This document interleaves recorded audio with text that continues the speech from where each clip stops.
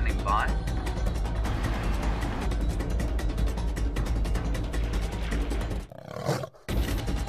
5, 4, 3, 2, 1. You are live, you are live. Good morning everybody, and welcome to yet another spectacular northeast South African dawn. The grey dawn light has given way to gentle hues of orange and yellow here. A wind blows from the east unusually, and we're sitting here at the hyena den, where we're hoping to see the mother, Gwendoline, bring her 2 little cubs out. Unfortunately, neither cubs nor mother seem to be in attendance.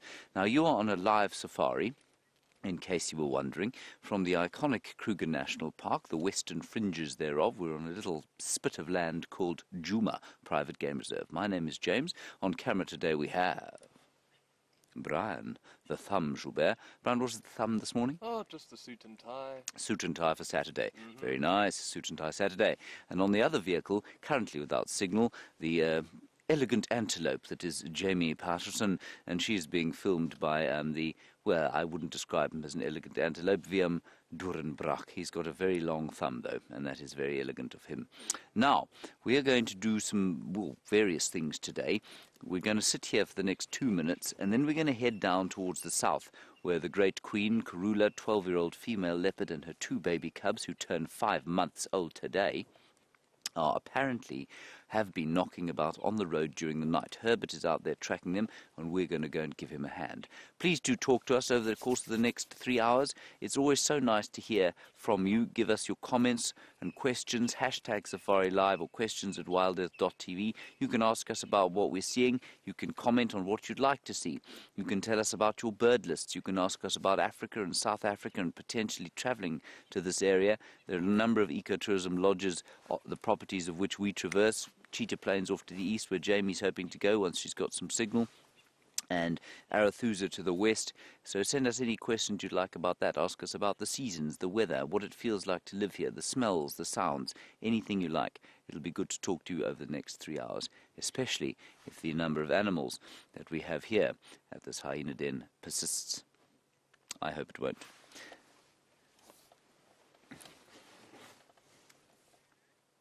Hello, Caroline. You're asking if it's winter in Africa at this time of the year. Well, Caroline, good question. It is winter in South Africa at the moment, but it's not winter all over Africa. Now, remember, Caroline, that Africa is 3 times the size of the continental United States. That means that it straddles both sides of the equator. So there's a northern hemisphere where it's summer now, the same as it is with you in the United States. And, well, I'm assuming you're in the United States. You could be in Scandinavia for all I know. But half of Africa is north of the equator, and the other half is south of the equator. So the bits of it that are south of the equator, it's winter here. So the iconic areas of South Africa, Zimbabwe, Namibia, Botswana, Mozambique, we're all having winter now. And then in North Africa and into sort of equatorial Africa, like the northern reaches of Uganda and Kenya, and into Egypt and the Sudan, well, it's blazing summer there at the moment. The equatorial regions, I guess, pretty uniform climate all year round. Rwanda, Burundi, all those sorts of areas in the Congo Basin. So Africa is a massive, massive place. That's exactly the kind of question that we encourage you to ask. Thanks very much for that, Caroline. There are no hyenas here. Let's go and see if we can find a leopard. Is that a good idea, Brian? It's a marvelous. Aye, good. I'm so glad you agree. Tally-ho. Tally-ho. Tally, ho-ho.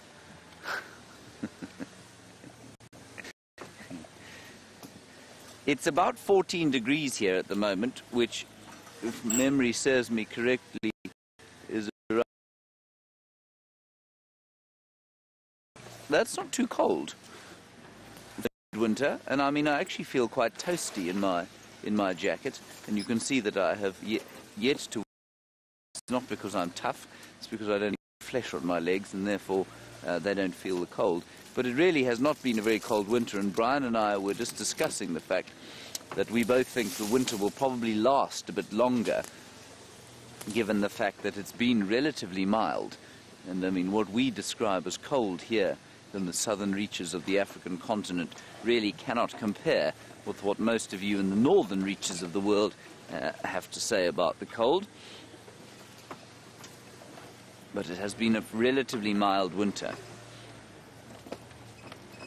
We don't know how long that's going to last, though. Of course, we've got another month or so of full-blown winter. After that, in this particular area of the country, it starts to get quite warm. I have not heard a peep from any form of organism. If we do get signal breakup, sorry about that. It will just be until we're on the road. What's out there, Brian? Are you okay? Well done. Good on you. Stout fellow.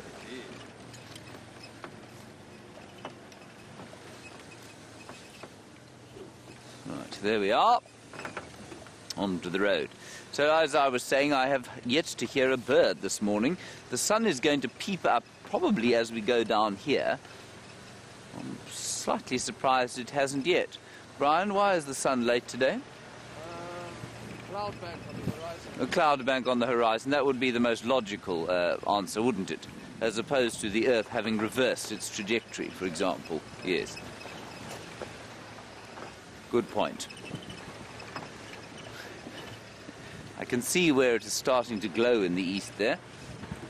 I'm just going to drive a little bit more quickly because we'll get on to quarantine clearings then, which is a nice high point, and we'll see the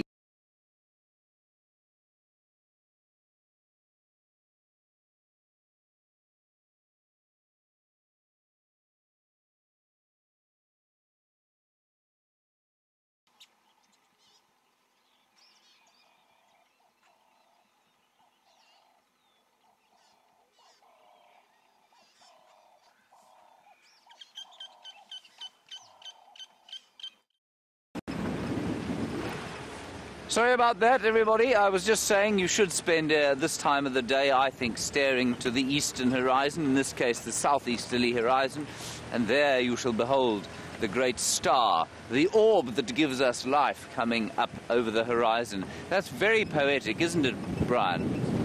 Yes, it's profound. It's because it's Saturday, you see. Saturday suit day to go along with your thumb's very formal wear. Yes. As far as I'm aware, Jamie still has no signal. So she's back at the Democratic Republic of the Congo. That's where we live. And for those who are confused by that, it is actually called the Juma Research Camp. And we call that the DRC. In fact, you can see her if you want. She's worth a look, old Jamie. She's worth a listen, too. There she is. That's where we live, everybody. And there she is fixing her aerial. I'm not sure if she can hear us. Probably not. That's Viam hunched over there. There we go. Hello, Viam. There.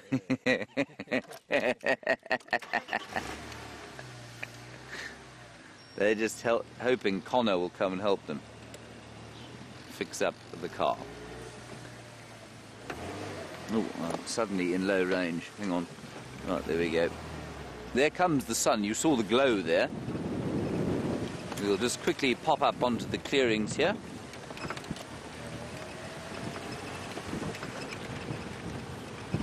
And watch the sun come up.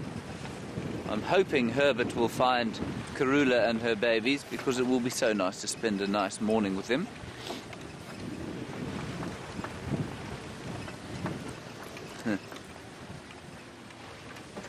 Hello, Lucy in South Bend, Indiana. I haven't heard from you for a little while, so nice to hear from you again. You say you've been stuck on 229 birds for the last long time, and you'd like to add to that. 229 for this area is a very good return, Lucy, and you're going to very slowly add to that. But we saw a bird yesterday, and maybe you can ask Jamie if she eventually gets mobile, if she can try and find it for you. She's going to Cheetah Plains, and we saw a Temminck's courser there yesterday, which is not that uncommon. It is very uncommon. If it isn't, let's ask Jamie to show it to you. Here, awesome. Hello, Beef.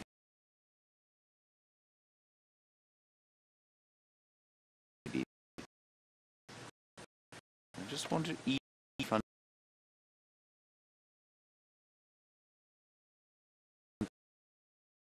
Press quite strongly. Yeah, get up in.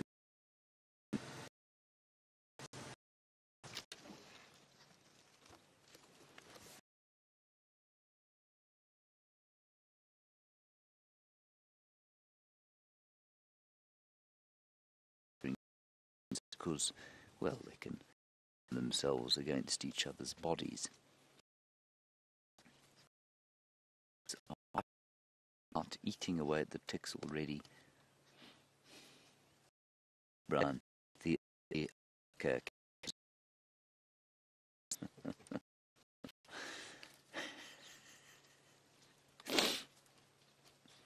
He also, I mean, imagine your breakfast was to go and sit on a buffalo and stick your head into his ear and eat out what you could find in there. I'm very pleased I'm not an ox picker.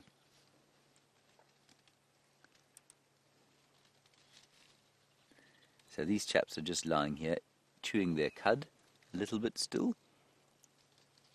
Some of them are just standing, and they'll start to move around now and go and find something to eat as the sun comes up. There you can see the eastern glow. Ah, I can see the sun. Brian, I see it, I see it. There it is.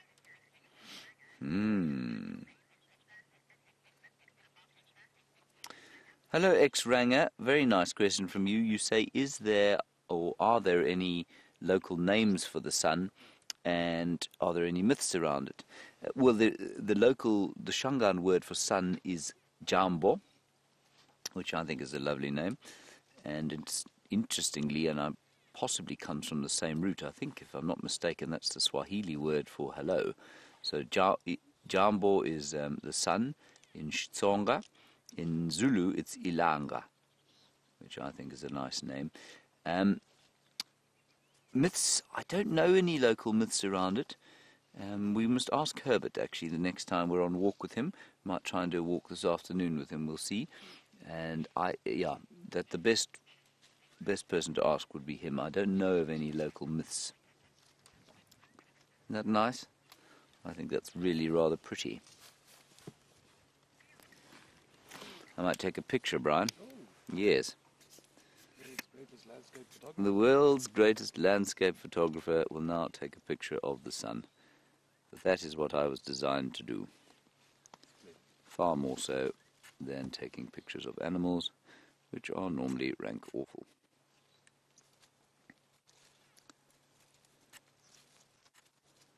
It's going to be a horrible photograph, Brian. But now with a bit of beefy in the background, it'll be quite nice. There we are. Well done. Super. I think we should probably get going from here and see if we can't find that leopard. That would be good. So we'll do that as soon as I've taken my last rank average photograph.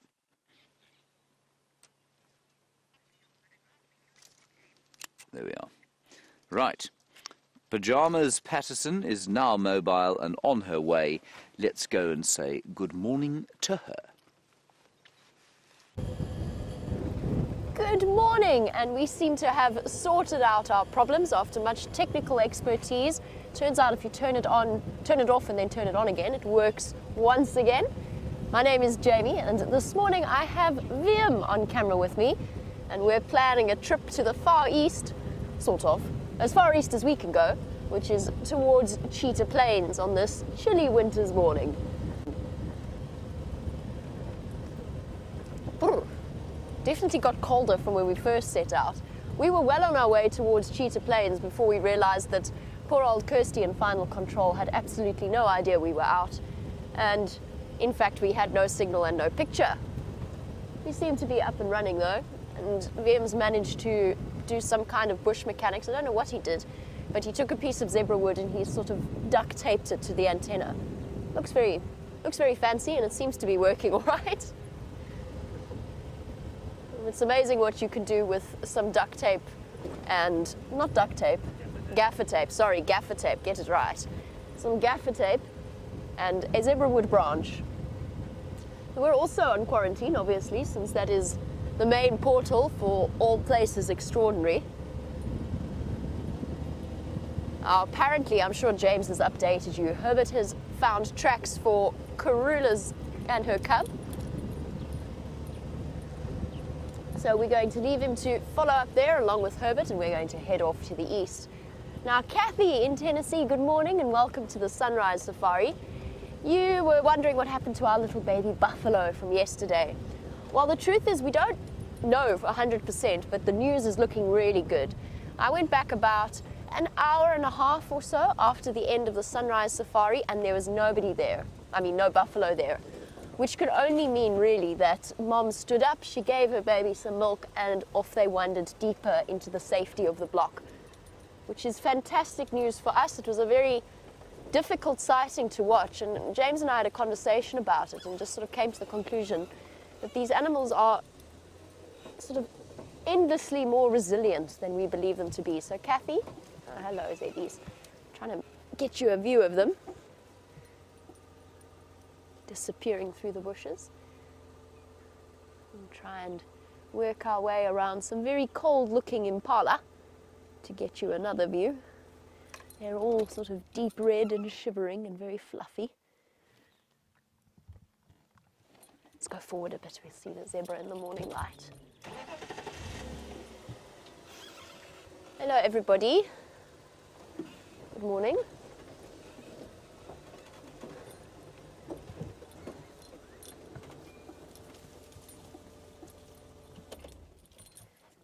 We've got half the impala on Juma here, right outside the house that we usually live in. We've just moved out temporarily.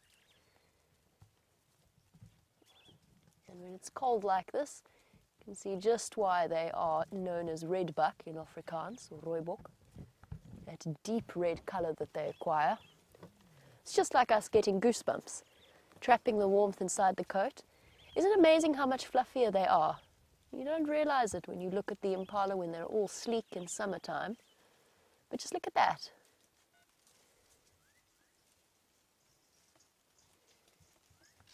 Unbelievably fluffed up. I wonder how Nelson is doing, the one-eyed, one-horned impala who has become something of a favourite on these live safaris. I haven't seen him in a while, but I'm sure he's around and about. Definitely a survivor is Nelson. And the impala herds are actually starting to sort of go back to normal. The large breeding herds, lots of different males and females all wandering about together. Our zebra are playing a bit camera shy. They don't want to appear on your morning safari. They're all hidden.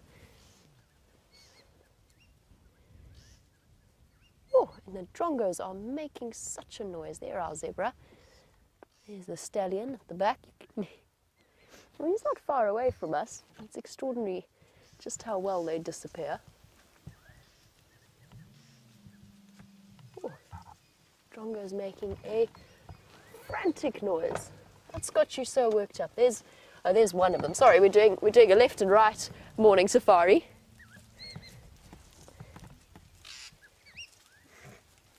There we go. There's our fork-tailed drongo, one of the ones that's chirping away and making the most of the big herd movements to catch any remaining insects.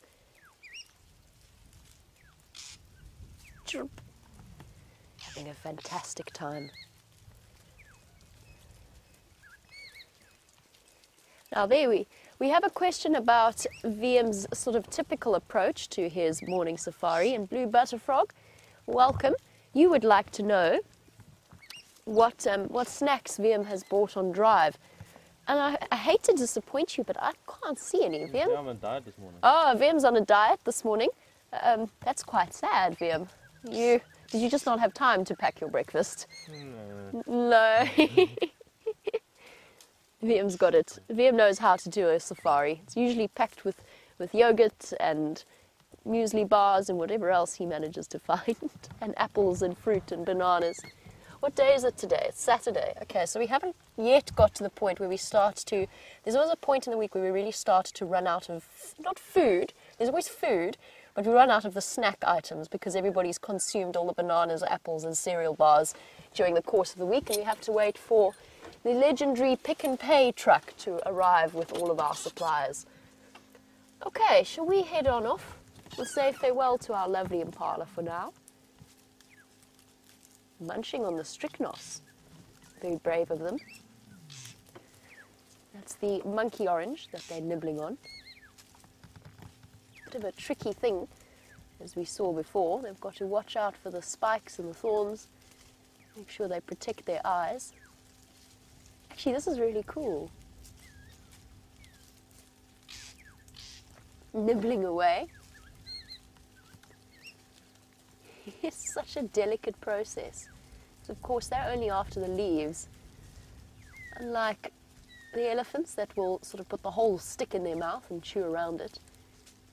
We've got such an awesome view here. Making short work of each and every leaf on that strychnos plant. Nibble, nibble, nibble, nibble, nibble. Such a quick, such a rapid process. Hey guys, is that a yummy breakfast? I can't imagine that it is, but that's just because strychnos is not one of our favorite trees. It's been responsible, I would say, for about 50% of the injuries acquired whilst driving off-road. They're very sharp, and actually at one point caused severe injury to poor Eugene when he was trying to help me out of the aardvark hole that I managed to find myself in. He was on all kinds of antibiotics and things for the scratch he had on his arm. Okay, impalas, enjoy your breakfast.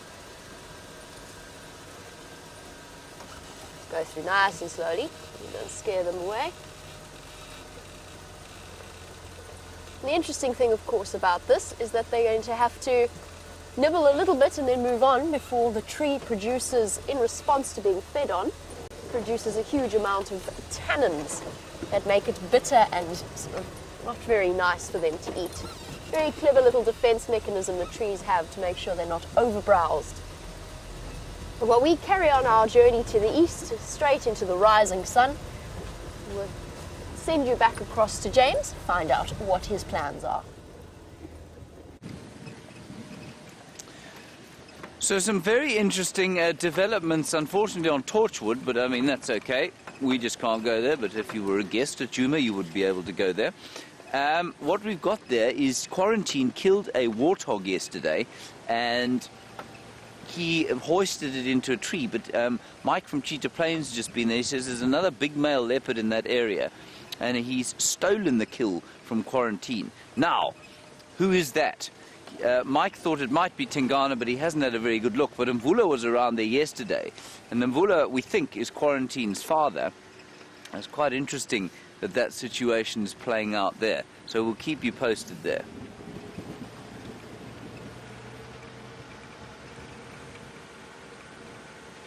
Beautiful, beautiful place to watch the sunrise. Let's just have a listen. We haven't had a stop and a listen.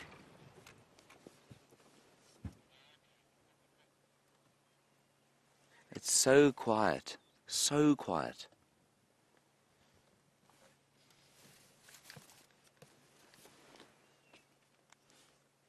That's a beautiful shot, Brian. Oh, thank you, James. Well, you do what you can. I do. You do a very good job of it. Yes. Very quiet, subdued dawn chorus of the morning. You can hear a crombeck going. One or two southern black tits going.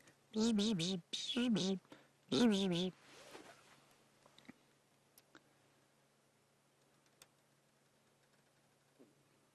Beautiful, beautiful morning.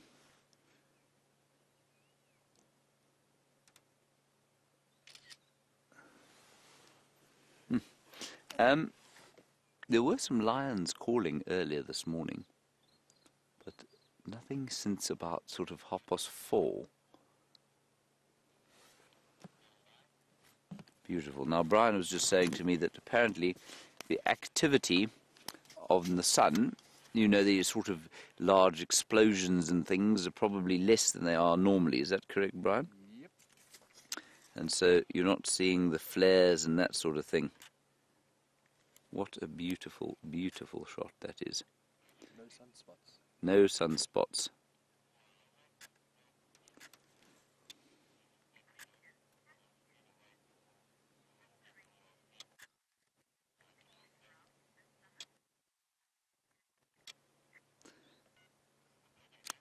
Sorry, Kathy in Tennessee, the game drive radio is going ballistic. I'm afraid I missed your question. Can you go again with it, Kirst? Right. When does the rainy season start, and do we expect a drought? The rainy season, in theory, Kathy, starts probably only in November. And do we expect a drought? Well, we don't know. No one knows if we're going to have a drought or not. There is a prediction that there's going to be sort of substantial flooding in the area, and that's why the dams have been bolstered. I'm not a subscriber I'm one of those who believes that predicting the weather is slightly like playing roulette, and so to put your money on a weather prediction would be, well, silly. And so I don't know if that's going to happen or not, but chances are it will. We might have another dry winter, though. You know, it's quite possible that we'll have another very dry summer, at least rainy season like we did last year. But remember, we're a very, very long way away from the wet season, even if it does get wet. And that's because our dry season, of course, is between sort of now, well, I mean, April, if you like, but there's normally a bit of standing water around. But until November, we won't probably have much rain. Now, what that means is that the landscape that we see before us, it's very dry now, and it actually looks a little bit like a sort of September landscape because of the drought that we've had. It's now that the animals are going to start feeling the effects of the lack of rain that we had earlier on. Right, we're going to ease our way down to that, in that sort of direction. That is where Herbert is. Sandy, a nice one from you. You say South Africa. Does it have any particular storms or sort of notable weather patterns and earthquakes, volcanoes, that sort of stuff? It doesn't, Sandy. We've got relatively stable weather, but for the fact that the rainfall, as it is in most parts of Africa, is unpredictable. And to say that there's an average rainfall in many parts of Africa is very difficult because it's so variable.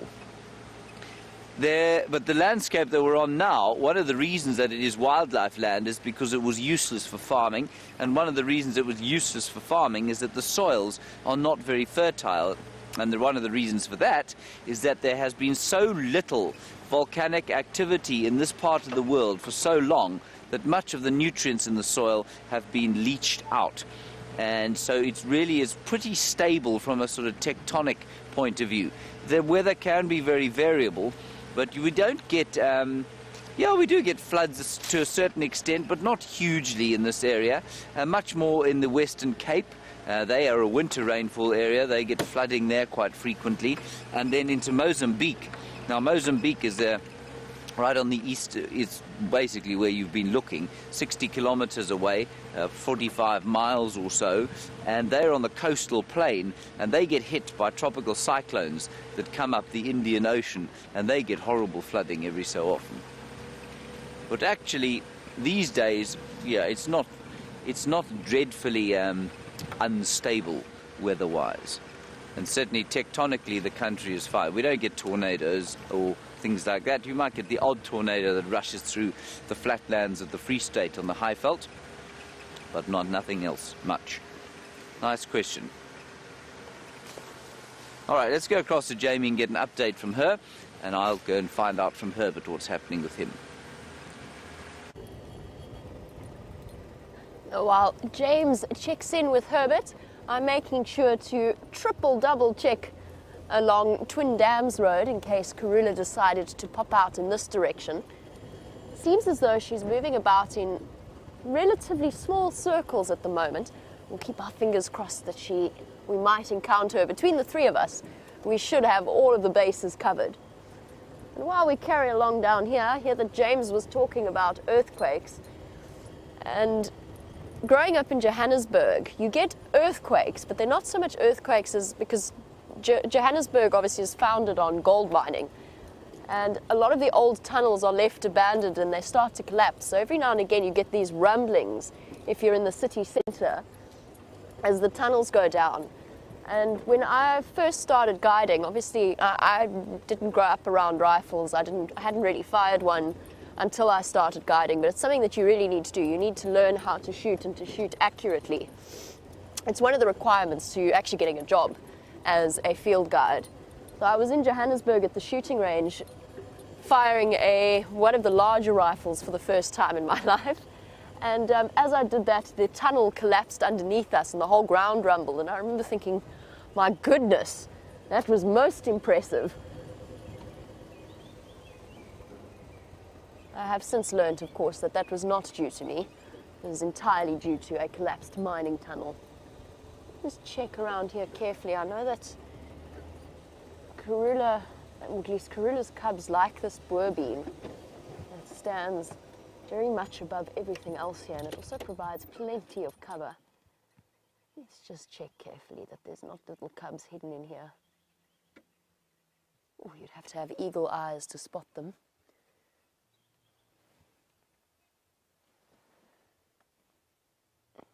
All looks quiet there.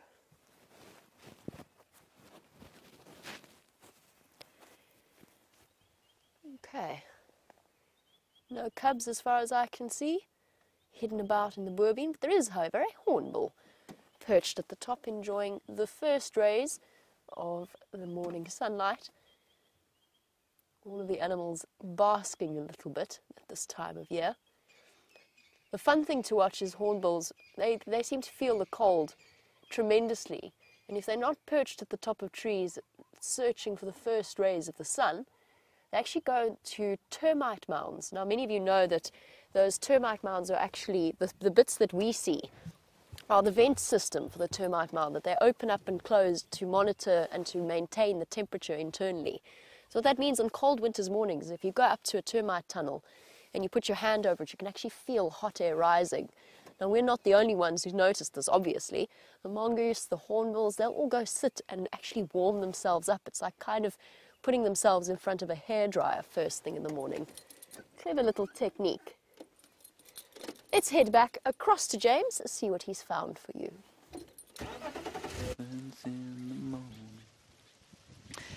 Hello everybody, I think this is our favourite little third trunk elephant herd. If I'm not mistaken, that's the cow there with her missing third trunk and a missing bottom third of her trunk. I always find that it's very difficult to say that. And her youngest calf. And the others, well, they may have been joined by another one. It's normally only 4 of them. Let me just sneak forward here. Now, we won't drive off-road for them for 2 reasons. One, well, we're not going to in the drought for elephants. And 2, it's very thick in there and will make a horrid noise. Let me just ease into a position where we can get a slight view of them. Not the best view, but that's just the way it is. We'll hopefully find some more. And I do love the picture of their grey bottoms going through this winter landscape. So different from the summer.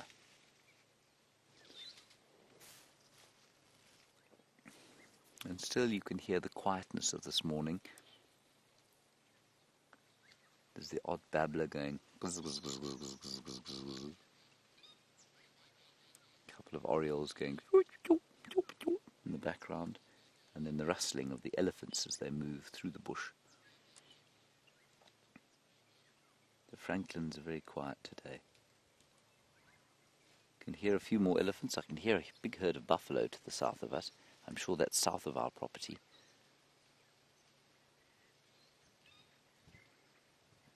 And if you want to see some more elephants, there's a herd of elephants at the Djuma Pan, apparently. So check out the Djuma Dam Cam.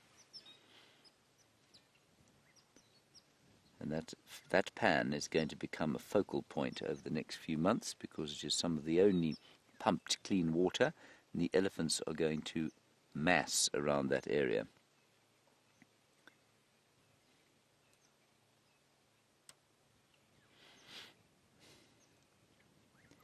See how quickly they disappear? You can feel the wind. Can you feel the wind, everybody? Close your eyes and take a deep breath, and I'll tell you what it feels like. It's cool. In fact, it's quite cold. It's coming from the same direction as the sun's just come up. But it does smell very fresh indeed, combined with the sweet honeyed leather scent of elephants. Well, that was a nice little sighting, a cameo appearance from the elephants. We're going to continue down this way towards Treehouse Dam, and we'll find out from Herberto how his tracking of Karula the Great Queen has gone. But she could be anywhere around here, so we're going to drive very slowly.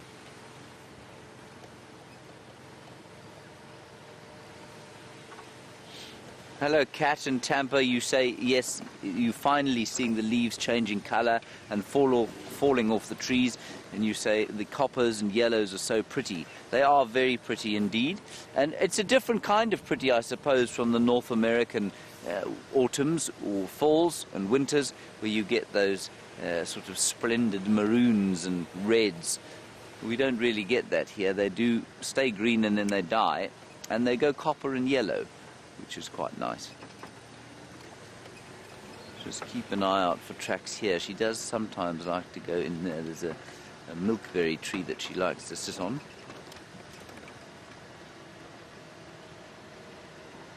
Hello, Heidi in Canada. You want to know how many trees there are on the Kruger Park, how many kinds of trees. I think that there are about 900 species of tree. Isn't that amazing? And that includes the little shrubs and things and the really lesser known ones and all the ones that you'll find in the sand forest, for example. But yeah, about 900 species or so. It's intimidating to even think about that number of trees in an area. In this particular area, though, we don't have anything like that. I think we've probably got about maybe 200 or 300 species of trees in this area. And that includes sort of bushes and shrubs and that sort of thing. Now keep an eye out for Karula the Queen. She might be on a termite mound. She might be in a tree along with her littlies. She might be walking them along the road.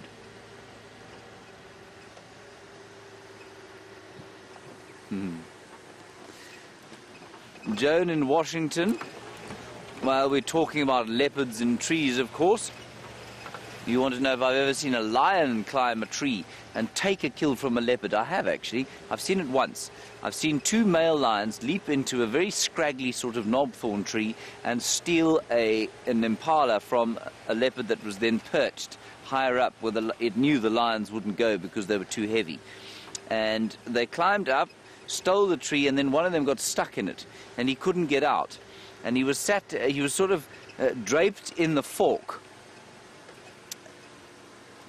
Sorry, that's quite astounding transmission on the radio there. In an accent I've yet to hear. It was kind of boned herring at 20 fathoms. And this lion got caught in the middle of the fork of the tree, and he couldn't get out. And it was hilarious to watch. Eventually he did get out, and he then fell to the ground. But it was cats, especially the big cats, the bigger the cat is, it climbs incredibly competently, but getting out of a tree, the bigger the cat is, the worse it is at become a sort of an elegant descent. And he got stuck in the fork of the tree while his brother devoured the impala on the ground, and I think eventually when he fell down, there was nothing left.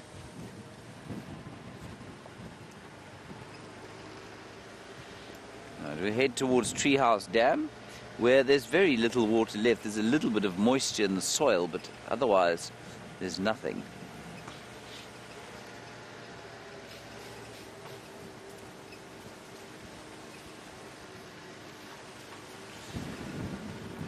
Now, what else can we find around this breezy morning?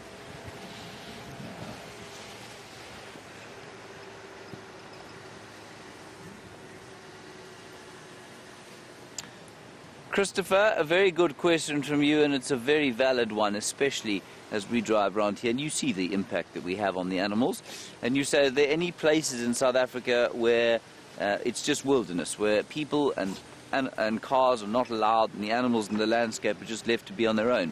There are a few, and most of them are in the Kruger National Park. There are big, extensive areas of the Kruger Park, sort of 120,000 hectares at a stretch, that are free of people. There are no roads in them. You can't go in there. You're not allowed to go in there. You can't drive, and the landscape is left to fend for itself. So there are a few of them here. South Africa, of course, though, has a population of 53 million souls, and so that's quite large, which means our landscape is quite heavily utilized. But if you go to a place like Botswana, which is about the third the size of South Africa, and it's only got 2 million people living there, plus minus, you can find concessions of sort of 400,000 hectares where you might have a tourism operation there, but I mean its impact on the land is so negligible, because 400,000 hectares is about 1 million acres, and you know, I mean, you can't really do a great deal of damage with six vehicles out on 1 million acres of land. Right, well, here is Treehouse Dam, and we'll just get up onto the wall, and then I'm going to contact Herbert and find out what he suggests we do from this position, because he's got the tracks.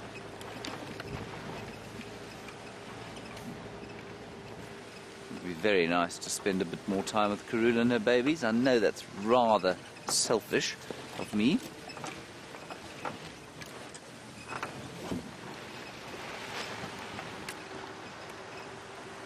Righty, let's see what we can see from here.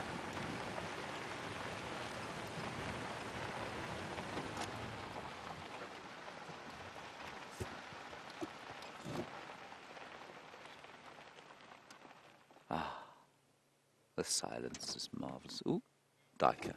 I saw Duiker. It's gone running off down there. I thought it was a leopard. It isn't. What a sadness. Herbert, you copy, Herbert? We'll just quickly get an update from him. Herbie, one Treehouse Dam wall. Where do you want us to check?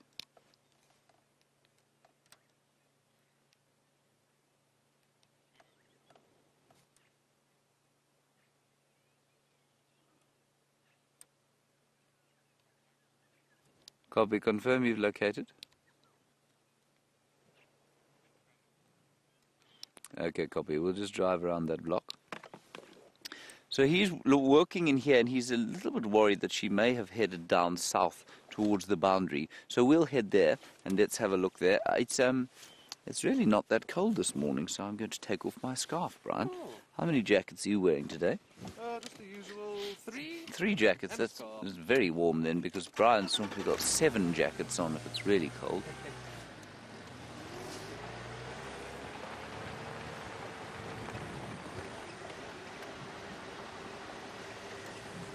Ah, Julia in Houston, I did indeed.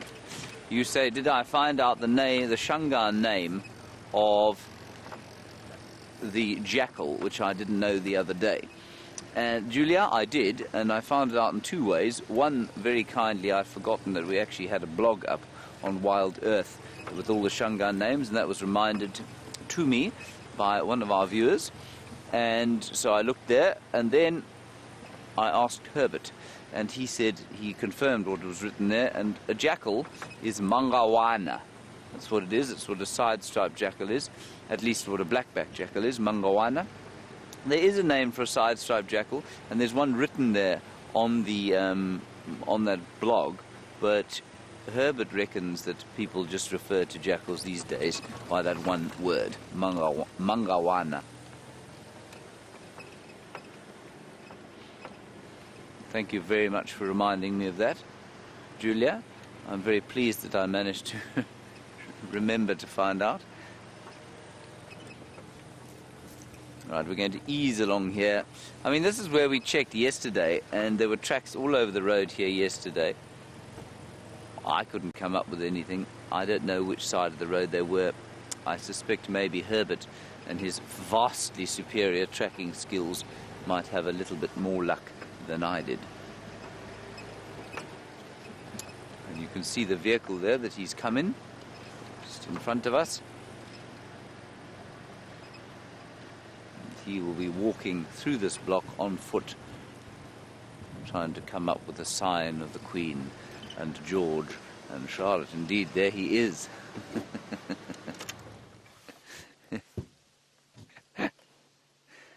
Ahe. Hoe lyk dit te koei?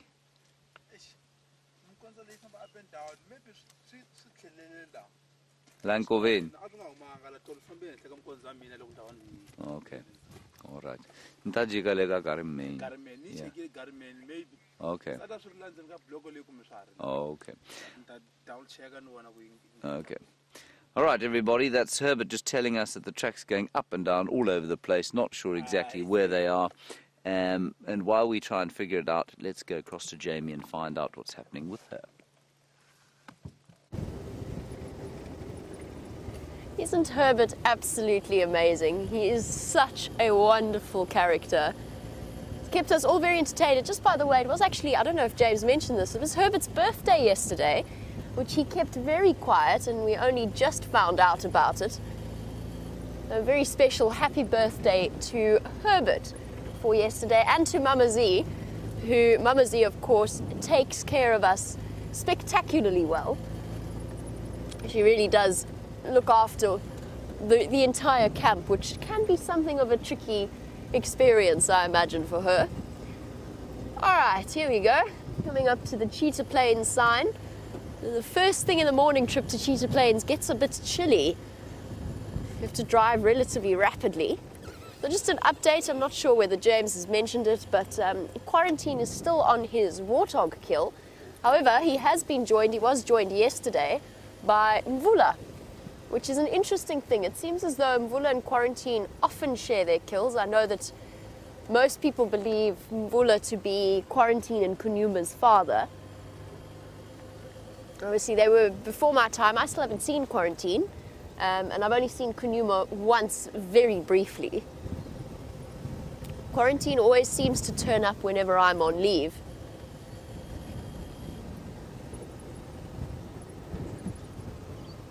Now, see, Wade, you've asked a question about Quarantine, and of course, I haven't seen him before, so the answer... Ooh, I can hear some parrots. The answer is something that I might turn to the other viewers for, but C. Wade would like to know how he got his name Quarantine. Now, as far as I know, he was named Quarantine because of the amount of time he spent on quarantine clearings. So that big open clearing that James was on at the start of the Sunrise Safari, which in turn was called Quarantine Clearings due to the fact that at one point cows, before the Sabi Sand was a nature reserve, cows were quarantined there. But if I'm wrong about that, those of you who are familiar with his name, please feel free to correct me. That's just what I've always thought about it.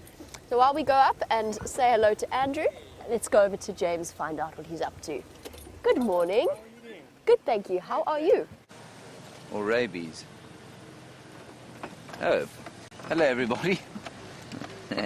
Not sure what happened there. Oh well, Rusty not behaving herself. Luckily, Brian and I weren't saying anything naughty, were we, Brian? No, we were just discussing that we thought Quarantine was not a very nice name for Quarantine, and how we may as well therefore call Sindile Rehab or Rabies. I'm glad we haven't chosen either of those names for him. Anyway, so it goes. I think Q-Mail, I think everybody calls him Q, is much better than Quarantine. Anyway, we're still trying to identify the other male leopard across that way. Mike says he reckons it probably is Mvula and not Tingana. Because I think Quarantine probably wouldn't have hung around if Tingana had come across him. I think he probably would have disappeared, because Tingana, of course, in the prime of his life, unrelated, he thinks, to Quarantine, and therefore would probably have been quite a lot more aggressive than he might have otherwise been. Now, Herbert is a bit flummoxed by these tracks. He says they're going up and down all over the place. And as I was just saying, Jamie also thinks that it is Mvula. I think let's do this. There's some very cross birds here. Brian, there's one of them. some very cross white-crested helmet shrikes.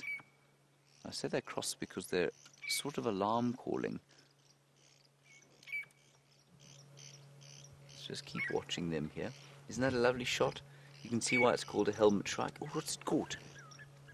Nothing. It's just shaking a tree. They will look for little caterpillars and grubs, and around this time of the year that will be a serious boon for them. Isn't that nice? You can see why it's called a helmet shrike, with that grey helmet, and indeed it used to be called a grey helmet shrike, which would make a whole lot more sense than white-crested helmet shrike, but you know how these ornithologists go. They're all on the ground there in front of us now. And there's it. He has caught something. Hop, hop, hop, hop, hop. Oh, I think they're such fun birds to watch, these. They live in a flock, they're communal breeders.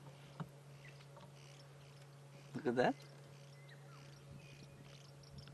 I think that's so cool. And it's a little bit like a wolf pack with an alpha male and female. There's a woodpecker. Very nice, Brian. Cardinal woodpecker. Female. Excellent. Just check my identification of that bird quickly. I'm 95% sure that's what it is. You'd think that after this amount of time I'd see a cardinal woodpecker and know it on sight. You know.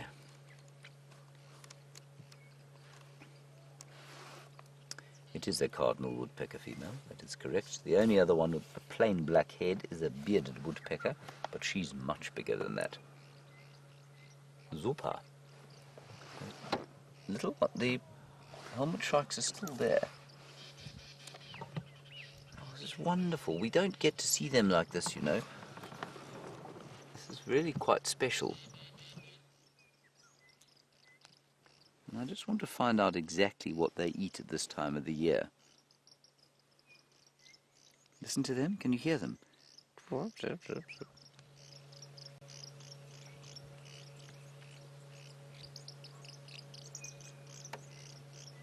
That's a lovely sound.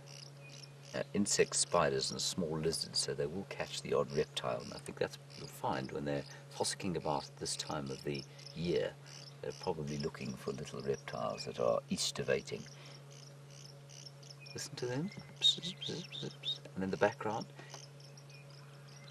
you can hear a chin spot batters. I guess these swizzling calls are probably not alarm calls. They're probably far more the birds sort of keeping in contact with each other as they feed. They've no doubt got meaning to each other. To us, obviously, completely meaningless, unless you speak white-crested helmet shrike. Do you speak white-crested helmet shrike? No, not in a long while. Not in a while, yes. One does tend to forget, I find.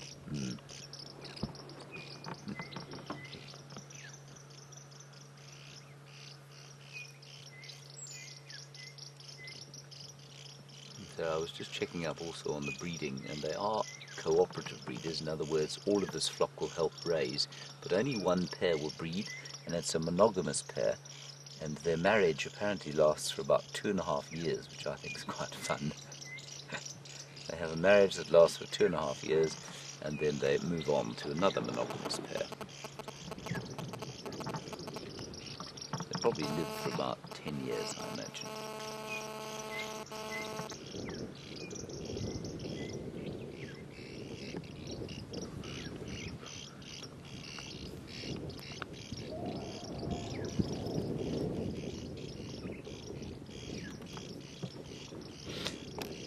James in Texas, you want to know about puff-backed shrikes and whether we get them here.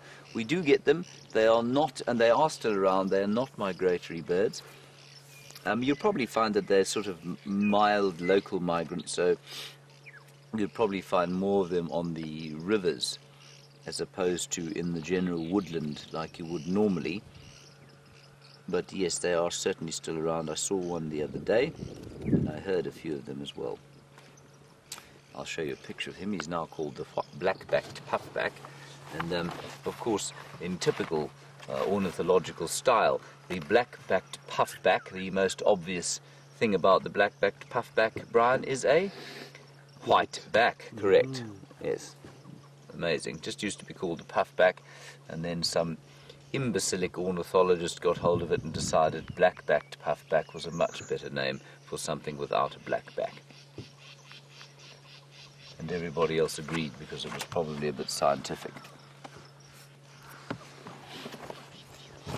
All right, we're going to turn down south now. I'm going to do a little foray along the southern boundary, see what we can find there.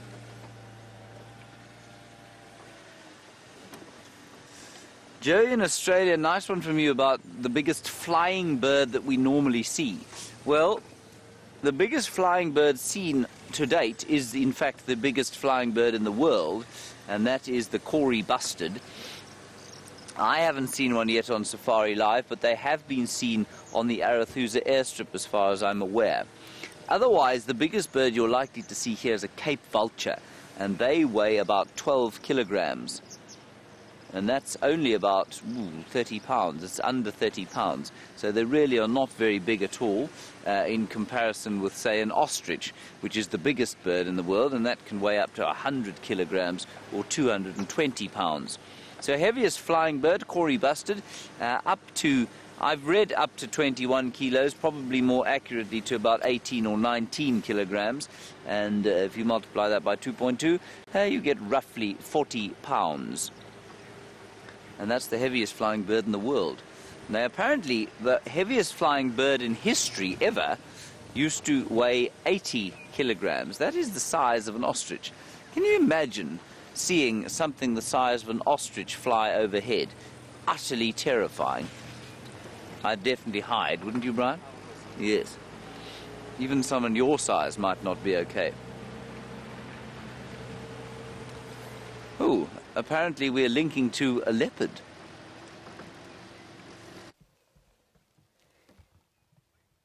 A leopard on a termite mound. And actually, one of my absolute favourite leopards. I believe, I have to have a close look, but I think we have just found Tundi on Cheetah Plains. The oldest daughter, the twin sister of Shadow, and the oldest daughter of Karula, the queen that James and Herbert are searching for. Hello, girl. And we actually have Andrew to thank for this, because he said to me there were female leopard tracks coming up from Annette's, which is south of Cheetah Plains, towards Juma Dam. And lo and behold, here we have Tundi on a termite mound. And I'm very happy that she moved, because if she hadn't moved, I wouldn't have spotted her. Hello, big girl. It's amazing, you can so see the resemblance between Tundi, Shadow and Karula. Isn't she just stunning in this morning light? She's either got a very full belly or she's pregnant, which is something we spoke about before. This looks like a combination of the two. We saw her a couple of weeks ago around the Mulwanini, and we speculated that she might be pregnant. Looking at her now, it's hard to tell. Let's just wait for her to move forward a little bit. But she has had a meal recently. That full belly is not just, if she is pregnant, it's not just cubs.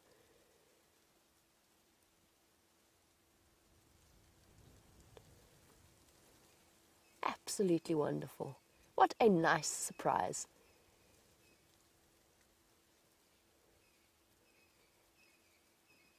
Now, for those of you who are new to Safari Live and our different leopard characters, to see a leopard perched on the top of a termite mound like this is actually a very common occurrence.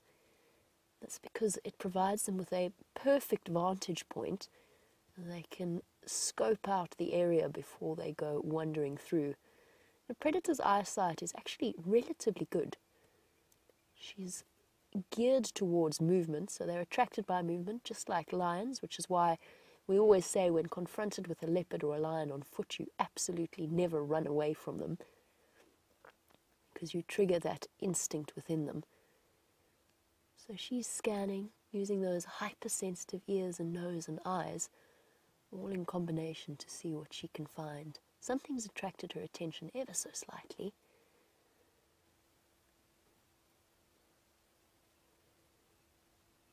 Isn't this just an incredible view? Here you go, the 3-spot pattern on her left-hand side. I think, unless I'm wrong, I think Tundi's 3-3. I never remember the spot patterns, to be completely honest with you.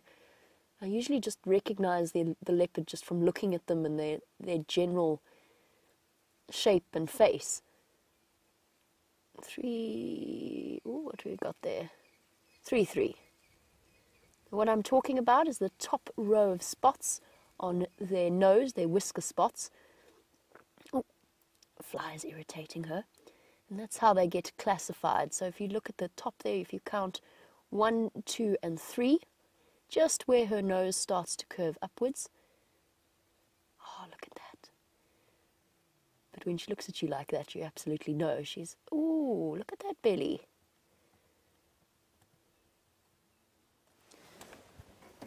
That looks like a pregnant belly to me too. That looks like a very pregnant belly. It's right at the back. Isn't she just glorious in this dappled morning light? What a pleasant surprise. Lovely way to start off a morning. Definitely made the chilly drive to Cheetah Plains 100% worth it.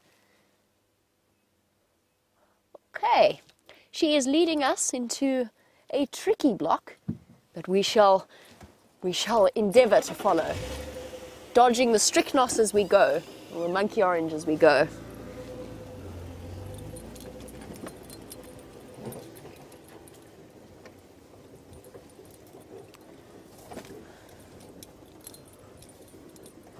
Now, like all opportunistic leopards, she could well be looking for something to hunt. I think she has recently had a meal, even though that full belly is not just based on food, I don't think. I'd love to hear your opinions as well, if you agree with us as to our assessment.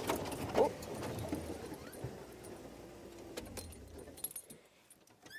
She's scent marking her territory, but if you agree with our assessment as to Tundi's condition, so to speak, and whether or not she's pregnant, I'd love to hear from you, as we always do.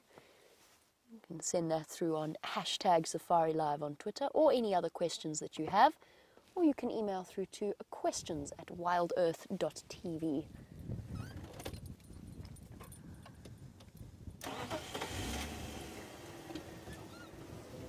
Okay, this is why tracking Karula and her kin is always an interesting experience, because she's just changed direction completely. I'm hoping she's going to stay on this path and make life relatively easy for us.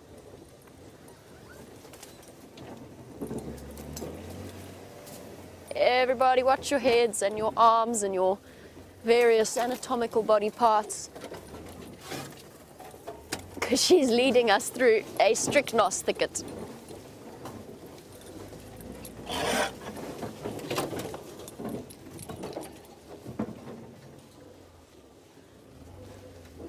Relatively open for now. I'm just trying to find a good spot to get around her. I'm hoping she's going to lead us to a road, which should also be very useful in terms of calling us in, because I don't 100% know where I am, which is my standard approach to Cheetah Plains. I'm not very good with the road names yet. Just that tail flicking. Let's just stop and see. She might have spotted something. And there you go, you've got that perfect example of what Justin has asked, which is why leopards have that incredibly white tip on their tail. Especially because it shows up so clearly on a leopard. Look at it go. Twitch, twitch, twitch, twitch. So the main sort of reason behind that, most theories suggest it's to help cubs follow their mother through the bush, kind of like a follow me sign. I'll add to that that a tail, in terms of determining a leopard's mood, the tail is one of the most important indicating factors.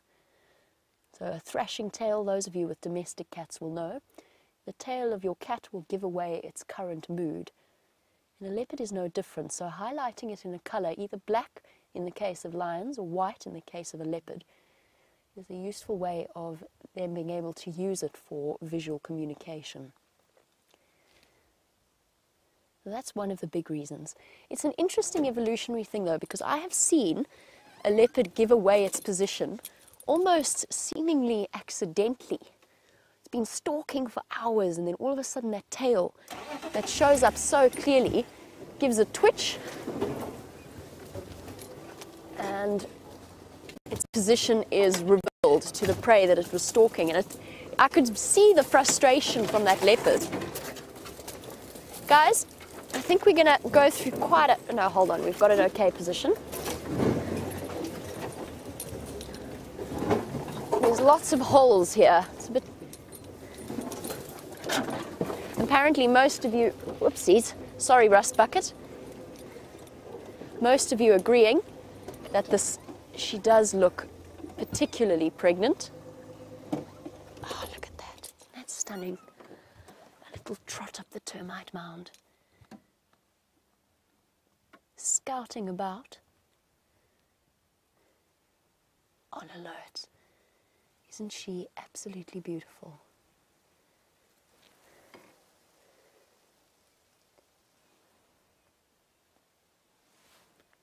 So yes, that tip of the tail is an interesting thing. It gives the leopard's position away at times. As I said, I've seen it happen before. And often what you'll find is if a leopard's been spotted by a squirrel or a go-away bird, something that's alarm calling, what they'll often do is they'll lift up their tail and flick it, almost like raising a flag of surrender, as if to say, okay, I know you've seen me. You can stop telling everybody else that I'm here. I give in, I give up. I'll move off elsewhere. Okay, let's just see if she decides to settle here. I don't think she's going to. His ears constantly sort of seeking. I think she is hunting. And we're going to be very careful not to risk interfering. Oh, time for a quick scratch. Haloed in this morning light. Absolutely beautiful. You can really get an idea of just how long a leopard's whiskers really are. Not often we get to see them highlighted like this.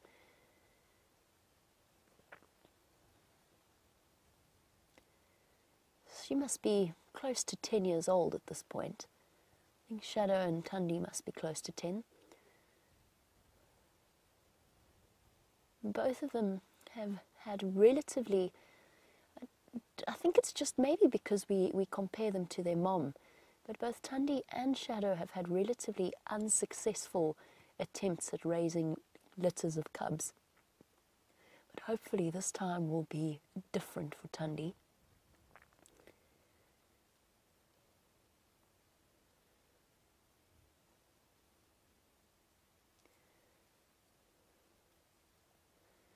And Aqua, you were wondering about her success rate as a mother. As far as I know, she has one adult daughter in Mala Mala. Also heard a rumor that she had a son, but I haven't been able to clarify that. Oh, she's moving very quickly here.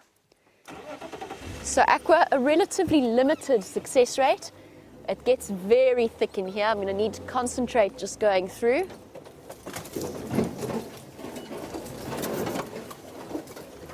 Don't want to lose her in this strychnos thicket. Whoop, nearly lost an eye instead.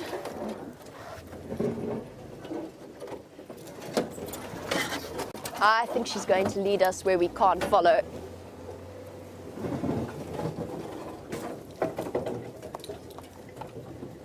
Okay, because it is so incredibly thick here, for now I'm going to send you back across to James so I can concentrate on keeping track of her. And hopefully we'll be back with you and the leopard shortly. How very exciting to see Tundi there, and I'm amazed that she still looks so pregnant. I would have thought by now she'd have popped, but maybe she's just on the verge of doing so. Very exciting, and hope she'll do it somewhere where we're able to view her. And on that note, we are in this area. We're at the Arethusa driveway. You can see there by the very obvious sign that says Arethusa on it, that we've come into this area because we found Shadow's tracks and her cub tracks just at the junction around about where the two main roads, the Triple M break, that's the one we were on there, and the Gowrie main road which you go onto Cheetah Plains where they meet, and because they are such a main thoroughfare, you couldn't really tell where they went. But they were around here at some stage quite recently. I think they're south into Hoffman's, but we'll just do a little loop around here and maybe we'll be lucky to find Shadow and Zara. I'll just keep an eye out on the road. I think it would be very nice to see all the leopards today.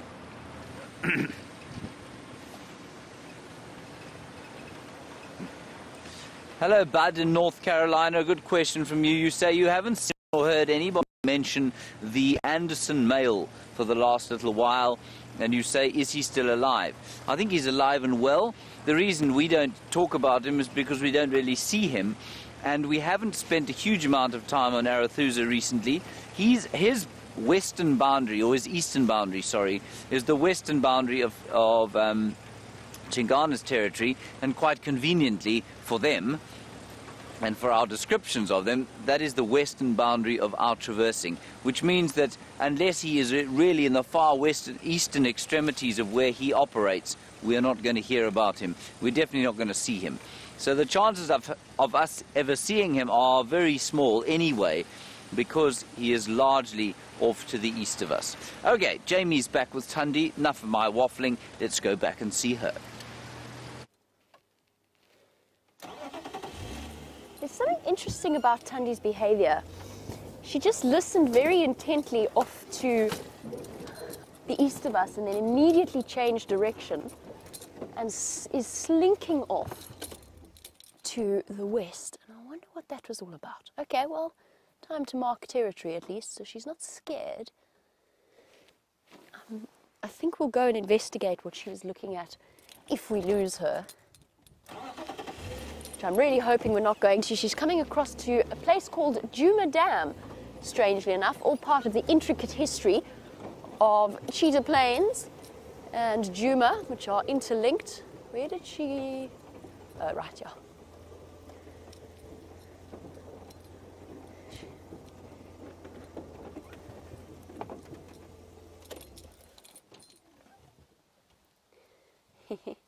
And Deborah, our armchair traveller, you wanted to know what the gestation period is for a leopard and that you've forgotten, you're sorry.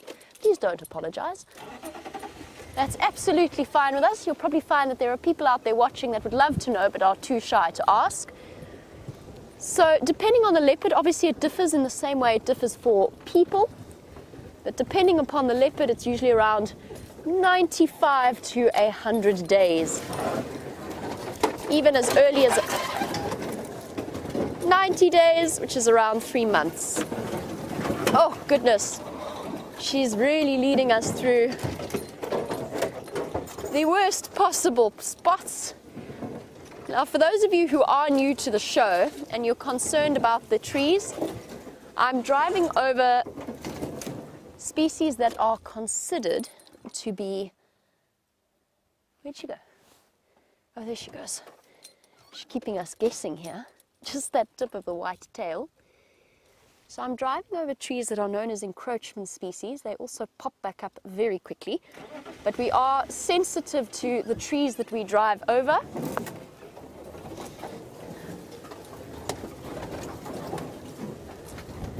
Very, very careful not to cause the environment any damage.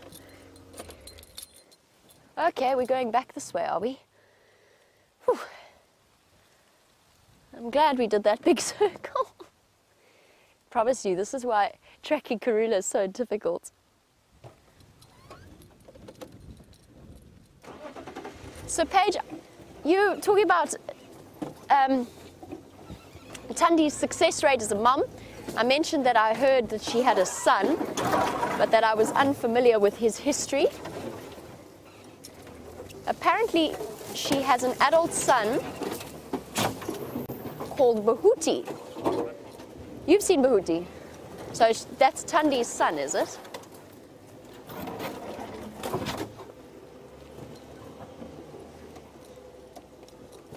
She's going to do the same thing as before.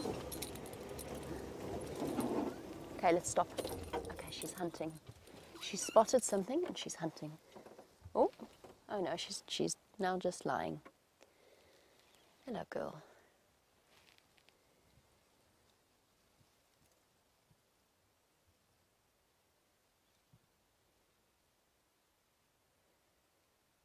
What have you seen?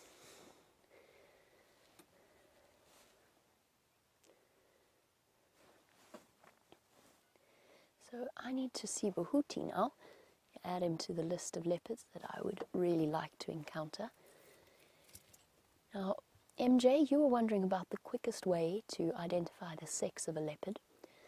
There's a huge size difference in the males and the females. Even a year-old cub that is a male cub is almost larger than their mother, even at a young age. But to be honest, probably the quickest way, have a look at their necks. The males tend to have a far thicker neck than the females do. They develop that dewlap at around 5-6 years old, that they will then continue to grow throughout their lives. And we know with Tingana, he's basically a head and shoulders. His neck doesn't really exist, it's just pure muscle and dewlap.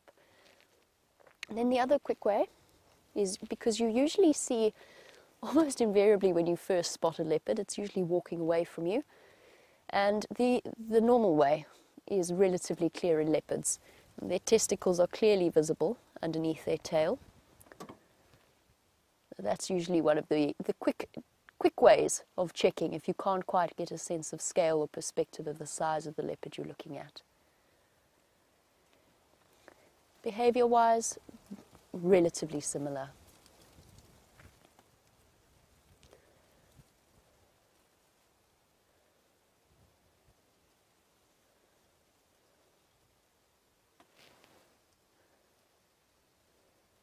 She's settled down.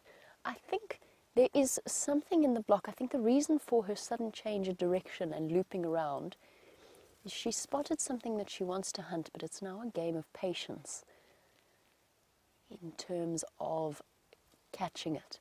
So she's very intently watching, and she's waiting for whatever it is. She obviously tried to calculate the direction that it's walking in, as well as the wind direction, because it is very, very windy today. And she might also have wanted to place herself downwind of it, which is exactly what she's done if there is something in that direction. The wind is blowing the scent straight to her, and her scent away from whatever it is. We're going to proceed with a little bit more caution.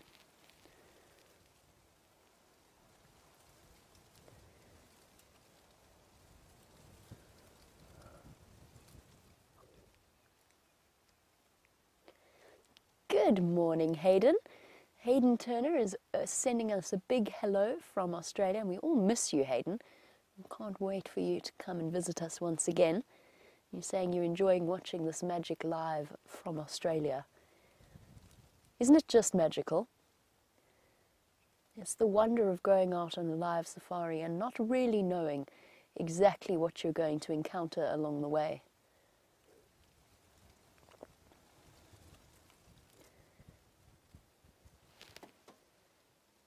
Where to next, girl? What's the plan? Slinking over the top of the termite mound.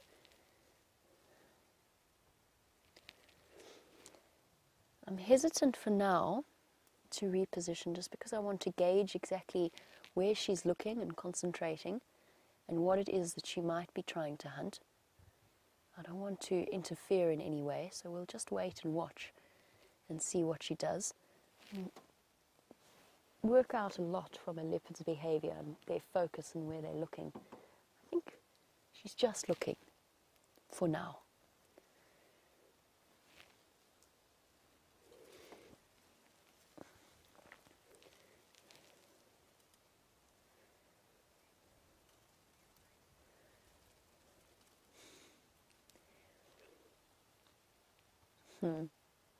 I've just heard an interesting update while we watch our gorgeous female leopard. The lion that was shouting all night last night, roaring away right next to our camp, has apparently made his way, having made himself thirsty after a night of calling. He's made his way to the Djuma Pan. So for those of you who are watching the Djuma Dam camera at the same time as our live safari, you'll be happy to know that James is on his way there now.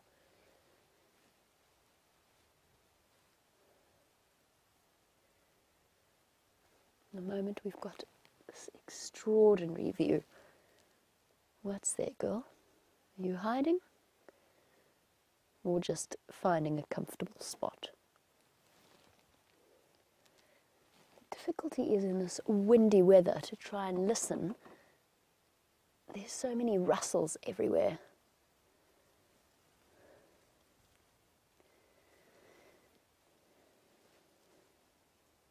Just the tip of her tail visible there, blowing slightly in the wind. Now we spoke about the identifying features of our leopard.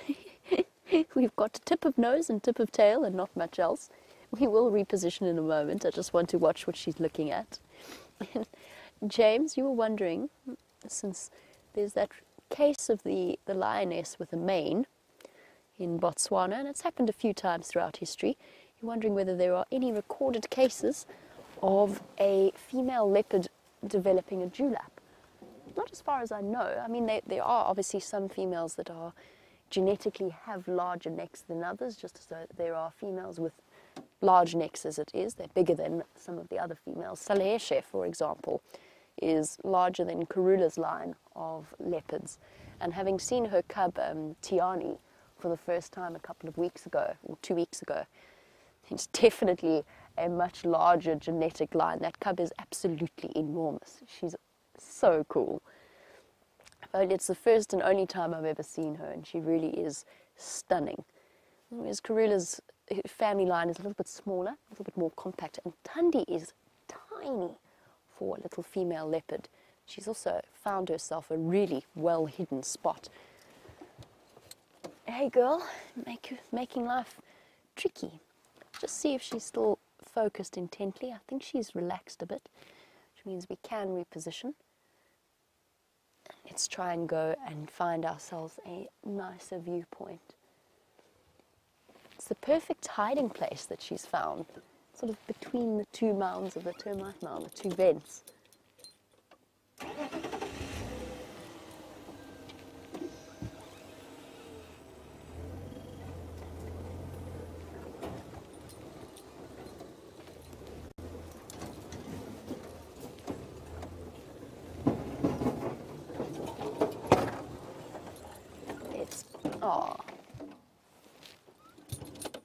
Stalled that one.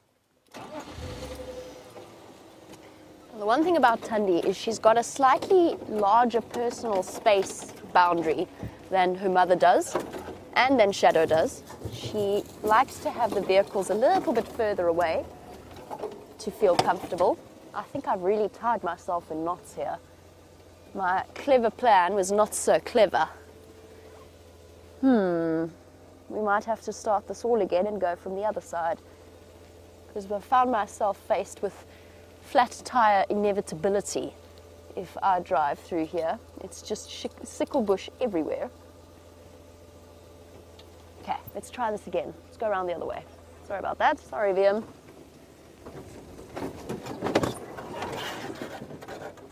Oh, goodness me.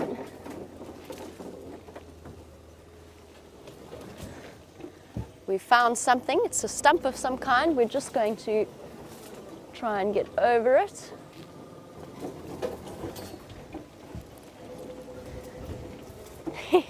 So while we attempt to negotiate this incredibly tricky position that Tundi has placed us in, or at least I've placed us in, James, you'll be happy to hear, has made his way to another one of our big cats. Go ahead. Right, everybody, look at that big lion there. I've just got to quickly call him in. Tex, male lion, junction, Wahlberg's Nest and Twin Dams Road, animal static. Right, let's go around the other side of him. I think this is that Birmingham boy with the sort of pathetic pom-pom on the back of his tail. Yes, yes, I know. I'm sorry I said that about you. He's looking at me very angrily now because I've told everyone that he's got a poor pom-pom. If you were to compare his pom-pom, though, with the one, for example, on Jamie's hat, you would be amazed at how poor it was. But now look at him in the golden light of the dawn. Hello, boy. Very spectacular there. I may even take a photograph of you. Please don't lie down just yet. Isn't that lovely, everyone? Beautiful male lion, and thank you for pointing him out to us. Apparently he was on the Juma Dam cam. Stunning. Ooh, there's another one calling.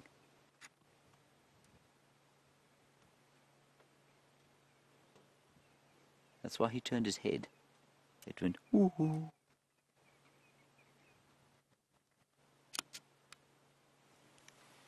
Now, I believe Hayden Turner of Australia is watching us. Hayden, wonderful to have you with us. And thank you for giving us of your time, of course. And please do send through, well, not so much a question. You probably can't ask anything that you don't know that we don't know, if you know what I mean. Just tell us what you're doing on your, well, you must be almost in Sunday by now. Tell us how it's going there in Australia. And also tell us when you're next going to come and see us, because I know there are many people who'd like to know the answer to that question.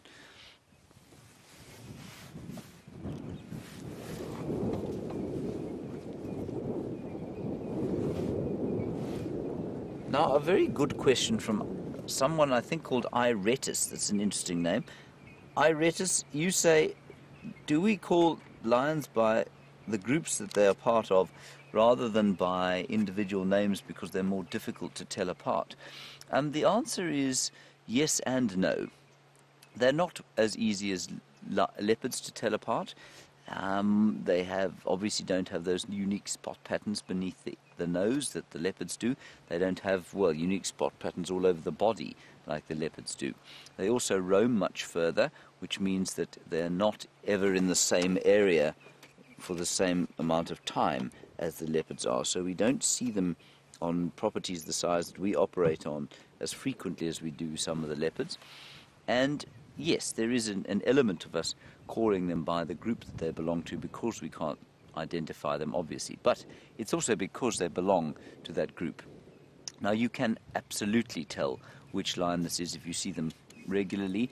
I am particularly poor at recognizing animals, but I guarantee you that we've got viewers who will look at him and on sight be able to identify him immediately. And I recognize him as a Birmingham boy, I think, and I stand to correction here, because of that. If you look at his tail, you can see that it's got a skinny pom-pom on the end of it. It doesn't have a sort of a large black pom-pom.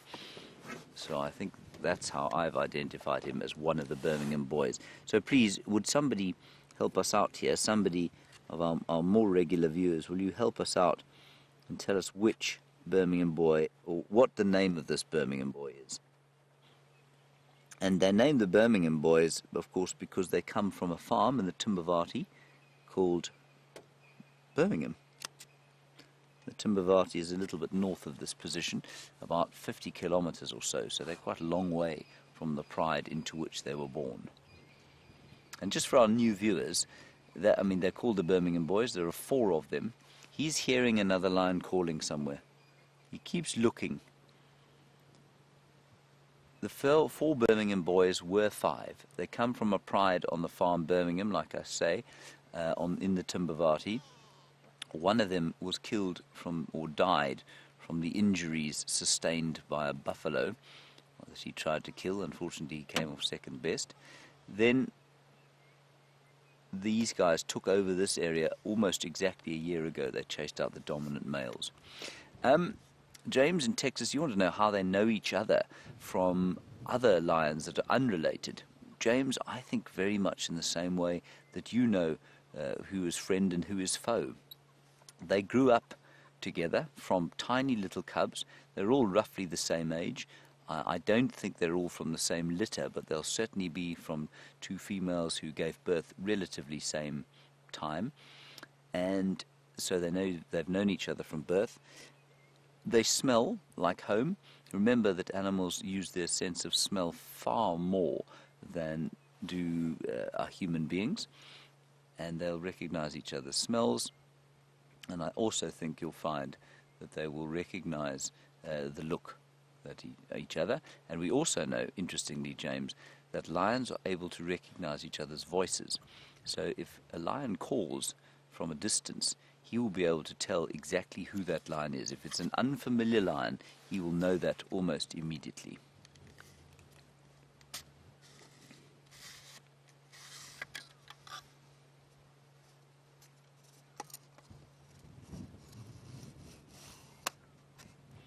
And John, you say this is B-boy number 3. So the Birmingham boy number 3, or Skinny Pom-Pom, I think we'll call him. What do you think, Brian? Do you think Skinny Pom-Pom's a good name? I think it's quite fitting. It's quite fitting, very regal. But as I always say, I don't believe lions are the royalty out here. I think they're much more the gangsters, the mafia of the bush. So Skinny Pom-Pom's kind of good name for a member of the ruling Don's family, wouldn't you say? Yeah. Ooh, look. He's going to call. Or is he going to yawn? Yawn. Yawn or call? Oh, sneeze.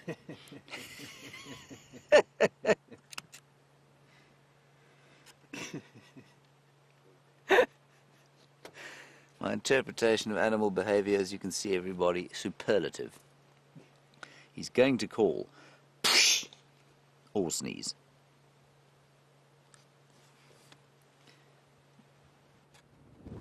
He's quite a splendid fellow, though, isn't he? Especially when he's sitting up with his golden black mane shining in the sun.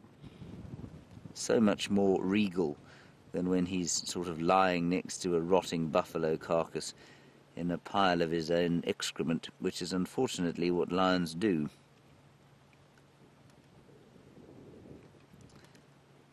And it has been confirmed, everybody, that the other male leopard that stole the kill from quarantine was Mvula, his father. So I think that's quite nice on a number of levels. Firstly, it means that quarantine was relatively safe because he was with his dad and not with Tingana, who I think would have perhaps taken exception to having the young pretender in his territory. And likewise, it also says to me that Mvula is not quite as decrepit as, and I use that term advisedly, knowing that it's going to create a furore on Twitter that I've described Mvula, beloved leopard that he is, as decrepit. But he's, he's not territorial anymore. But it obviously means he's still strong enough to handle a bit of competition from some youngsters, and it's clear that quarantine backed off from Mvula, so that's nice to know.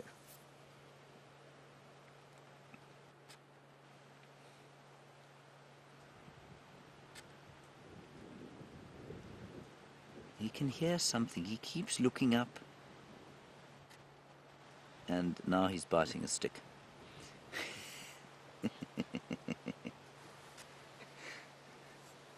He's a lovely fellow, I must say.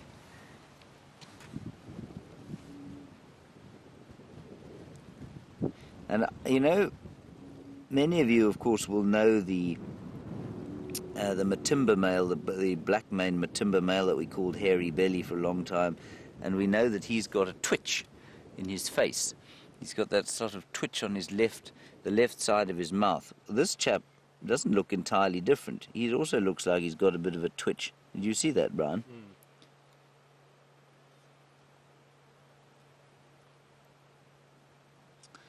All right, let's head back to the leopard and find out what she's doing. I'm going to sit with this lion until he goes to sleep, which will inevitably be as soon as the sun warms him sufficiently.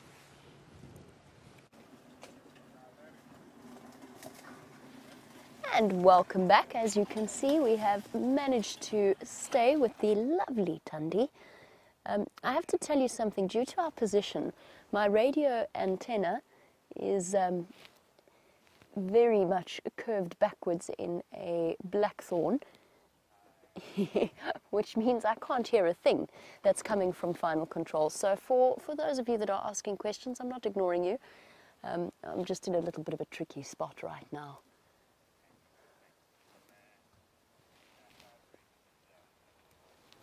There's also a considerable amount of chatter on the Game Drive channel. We are going to have to leave her at some point because there are other vehicles interested in joining us at this sighting. There we go, you can see how the wind is bugging her. She's still a little bit unsettled.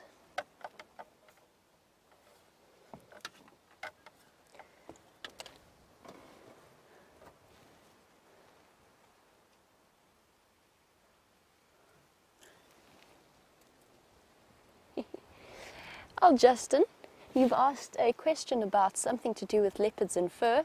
Good morning to you. I'm afraid I have absolutely no idea what you're asking about the leopards and the fur because I can't hear you terribly well. Hold on one second. Let's see if we can't make a plan here. No. We're in a tricky spot. Sorry, my pom-pom's getting in the way. Oh, nothing about animals' fur. In fact, it was what animals do they prefer. Well, Justin, it depends on the size of the leopard, depends on the sex. So the female leopards of Tundi size will go for things anywhere ranging between Duiker, Steenbok, and then Impala as well, especially when the Impala are distracted in the rutting season. For something larger like Tingana, he can go for things like kudu, warthog. Generally, female leopard try not to pick a fight with warthogs. They do occasionally, and they're more than capable of catching them. It's just they don't want to risk any kind of injury to themselves. It is an interesting thing about leopards, and even more fascinating than that is the fact that individual leopards seem to have individual preferences, or at least they have areas of speciality. So Tingana, for example, seems to be very good at hunting things that live in tunnels or in burrows. He very often catches warthog. I mean, we've had several warthog kills with him in the last few months, and apparently before I started working here, he also had earned a reputation as something of an aardvark killer, catching a tunneling aardvark. Some leopards actually learn to be sort of exist off scavenging kills from other predators. They're opportunists. Very, very clever ones. Both Karula and Shadow have made short work of a couple of male impala since they've been so distracted. And while Tundi decides which way she's going to go and I try and work out where on earth I am in order to assist others into the sighting, let's go back to James and his big cat. Now, Brian and I were just saying that we think that's a very good idea that you come back here, mainly because for a lion sighting in the middle of the day, this is high action. He is now going to, well, I'm not going to describe what he's going to do, I'm going to let you just watch.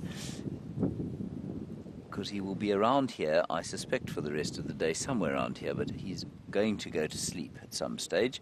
So while that leopard is being a little bit difficult moving through the bushes, we'll watch the much more nocturnal version of the cats.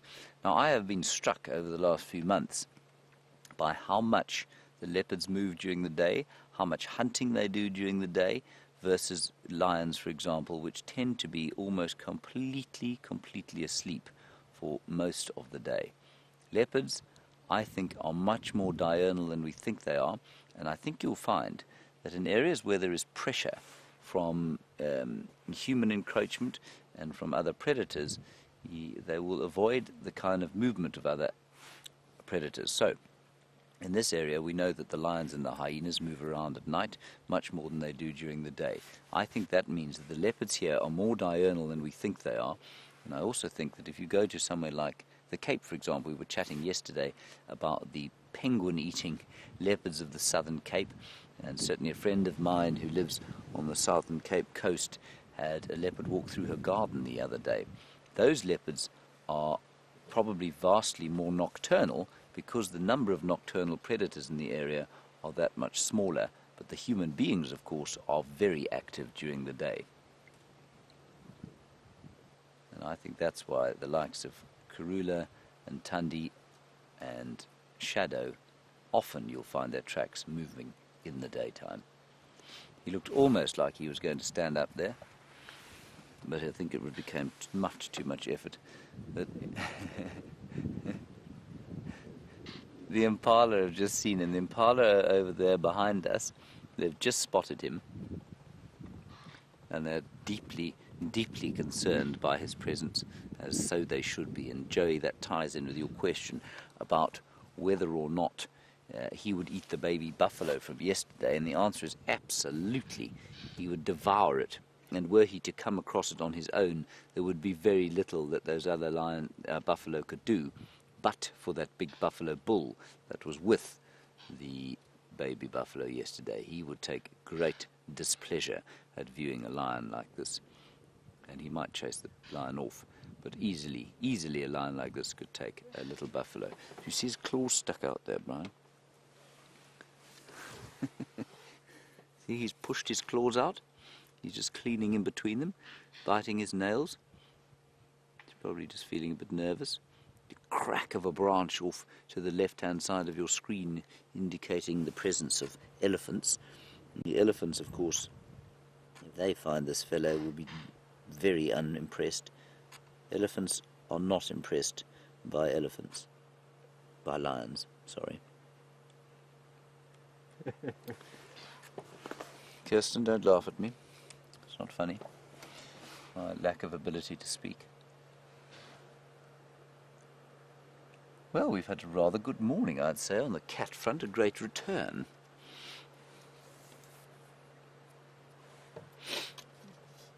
MJ, nice question from you. You say, how much venison does a lion need to eat in order to maintain his figure? Well, he is able... I'm going to work this out for you, but he is able to eat up to 20% of his body mass. Now, this lion is a pretty average-sized male lion, small to average, and so he probably weighs in the region of 180 kilograms. Now, I will work this out in pounds once I've done it in kilos. I'm not going to do it all the way in kilos. 180 pounds, 20% of that is about... it is 35 kilograms, so you can say 80 pounds. Around about 80 pounds of meat he can eat in just about one sitting. Now that, if he ate one meal of 80 pounds of prime cut venison, MJ, I think you'd find that it would last him for at least 4 days before he became very hungry again. So let's say... And he wouldn't have to eat again. I'd say, let's say 80 kilograms, or 80 pounds of venison per week, plus minus. Okay? Ooh, don't know if you can hear that. Elephant's going, ooh, ooh, ooh.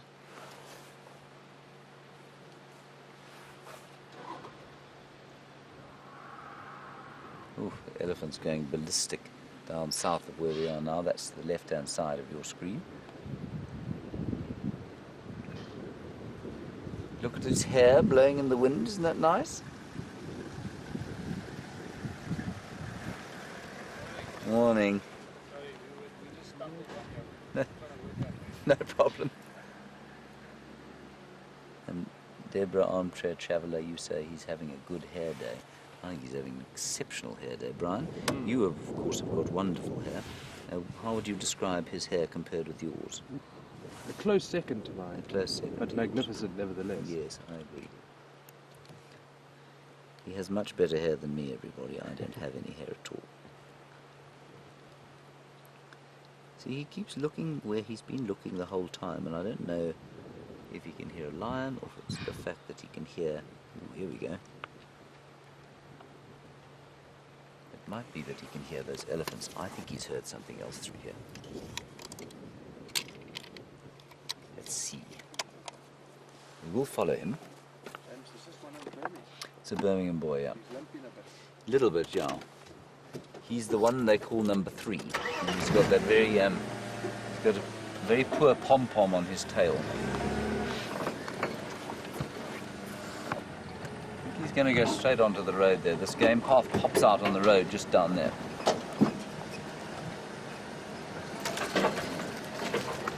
Hold on, everybody. Here we go.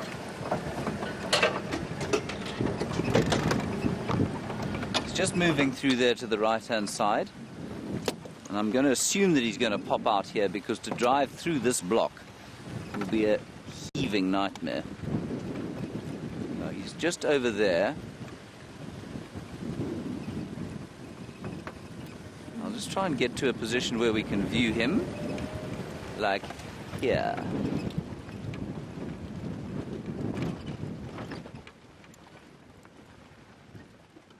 Sean in Chicago, a nice one from you. You want to know if there's an animal that hunts lions. No, Sean, the only thing that a lion is scared of is elephants and bigger male lions and perhaps a massive, massive group of hyenas. Otherwise, they are afraid of nothing. And nothing will eat them, except other lions, and maybe hyenas might eat them as well. That's quite a nice view of him walking through the bush there on a game path. And of course the cats, a bit like us, they like to walk where it's easy to walk, so they often use roads. There he comes. I just wonder if he's not heard something up here. Maybe there's a female in here somewhere. When we first stopped and he looked up, I heard, oh, which sounded to me like another lion. It could have been the wind blowing through a particularly sort of stiff piece of branch somewhere, but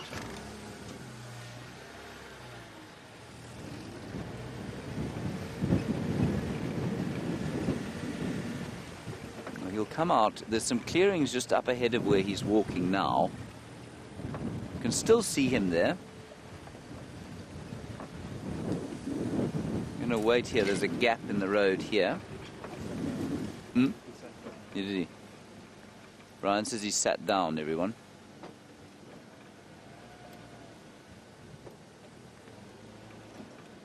He may have just had a scratch. Is he lying down? You got him? Ah, yes.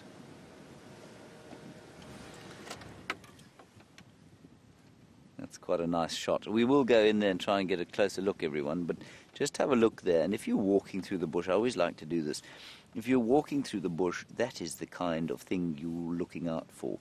Now, our view with the naked eye is probably not that dissimilar to the view you have there. And you can imagine walking through the bush how easy it would be to go straight past a fellow like that, especially if he just ducked his head down, which is what he would do if he saw you coming by on foot. Justin, a very salient question from you. You say, have I ever been stalked by a lion? Justin, to my knowledge, I haven't, but then you wouldn't really know, would you? You do hear stories, and I mean, certainly there was during my training, you know, I've told you about the fact that we had to do these unarmed walks. I'm just going to try and find an easy way in here. We had to do those unarmed walks where we had to walk the reserve unarmed, which may sound like an insane activity if you don't know the area very well, but it isn't. But one of the guys who was training at a reserve near where I was, was doing his unarmed walks, and he wasn't very aware of what was going on around him, and apparently a lioness did start to stalk him, and he didn't realize, and a game drive came around the corner, saw the lion, saw him, and drove him between them, and he got on the car, and it was fine. I mean, I don't think the lion was very close to him, but it freaked him out completely, and he left the bush 2 days later. He wasn't able to come back and work here. So it does happen. What would have happened at the end of that story, I don't know.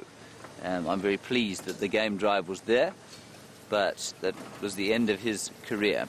All right, we're going to try and find what's going on here. Let's go and find out what's happening with Thandi and Jamie.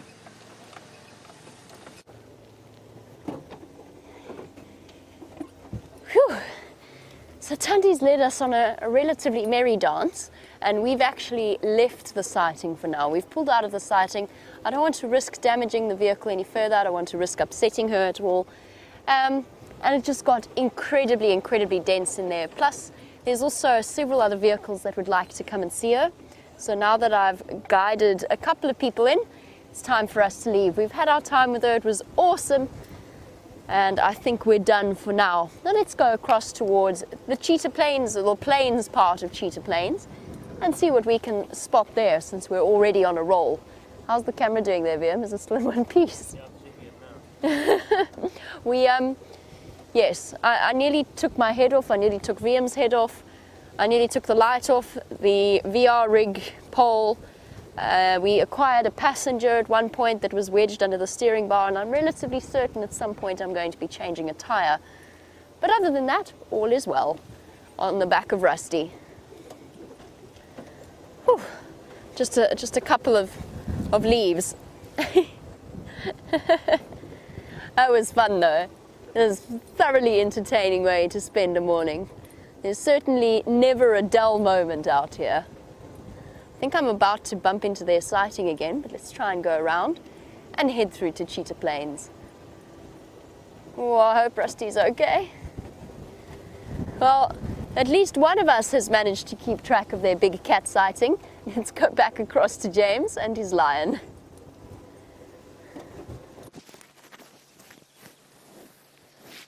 There's the line, everybody. Just excuse a bit of scratching audio. I'm changing my hat. There we go. Can you still hear me, Brian? Okay. Oh, wonderful.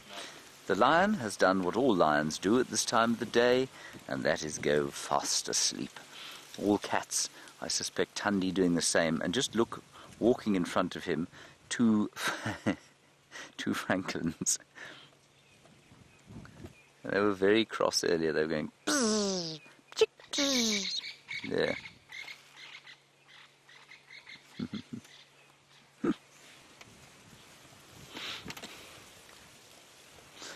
Connie, a very nice question from you, and the answer is both.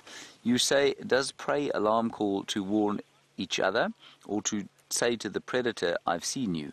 Connie, it's for both reasons.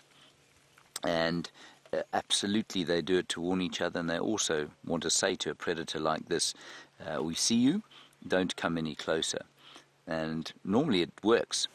You know, like a leopard or a lion, if they're spotted by impala, they normally give up on their chase. A wild dog is something completely different, and unsurprisingly, therefore, they don't alarm call at wild dogs, they just run.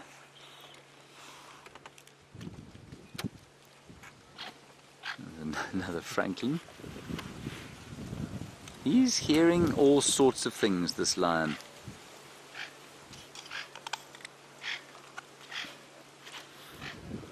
I don't know what he's hearing. Oh, that's a nice shot. Watch me miss it.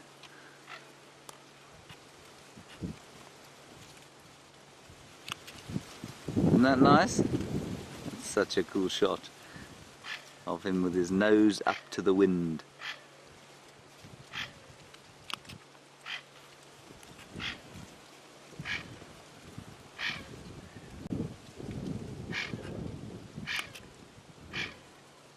Oh, I think that's lovely. I really think that's so special.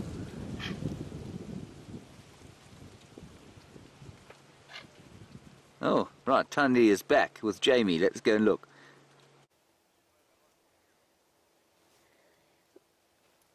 We've just bumped into Tundi again. What wonderful luck. We're going to have one last view of her. I'm not even really meant to be in this sighting, but I accidentally found myself here. So we're just going to go forward a little bit. One last view of her before she disappears. Oh, there she is.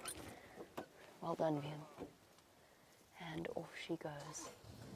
So we won't be trying to follow her into this drainage line.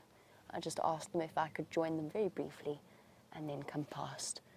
So our last view of Tundi, off she goes into the drainage line and towards to leave her be for now and move off and search for other things. I just wanted to give you one last glimpse of her before she disappears. And now we've got to navigate the traffic jam that she has created. And it's nothing like a, what's today, Saturday morning traffic as a result of a leopard. Definitely the best kind of traffic. So while we negotiate this current situation, back across to James and his big cat.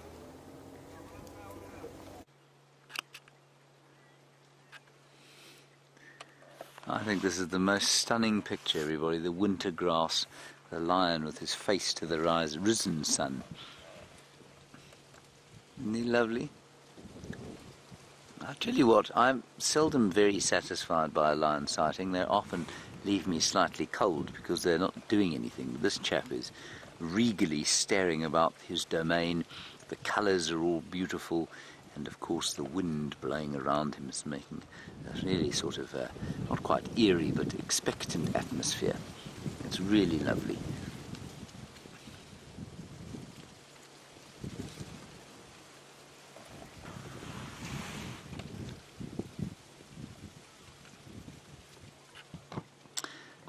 Now, Law Anthony, you ask a very nice question about how big cats change their habits when we follow them, and do they change their habits? How do they tolerate it? Law Anthony, we don't know. We do to a certain extent. We don't think they change their habits at all. But there is no question in my mind that having a vehicle moving like our vehicles do around them, especially given the noise that they make, I have no doubt in my mind that they hear us, that the noise of our vehicles and the smell of our vehicles affects their ability to know what's going on around them, but they don't seem to change their behavior much as a result of that. And I think they become very used to it, and I don't think that, I don't think we affect their lives hugely, but they absolutely, they become habituated to it. So initially, if you see one of these lions for the first time, he'll be very kind of, not nervous, but he'll be very weary of you and probably watch you a lot more. These days, because they've become so used to us, when you drive through the bush following them, they don't tend to react in the slightest. They just get on with it, which I think is remarkable.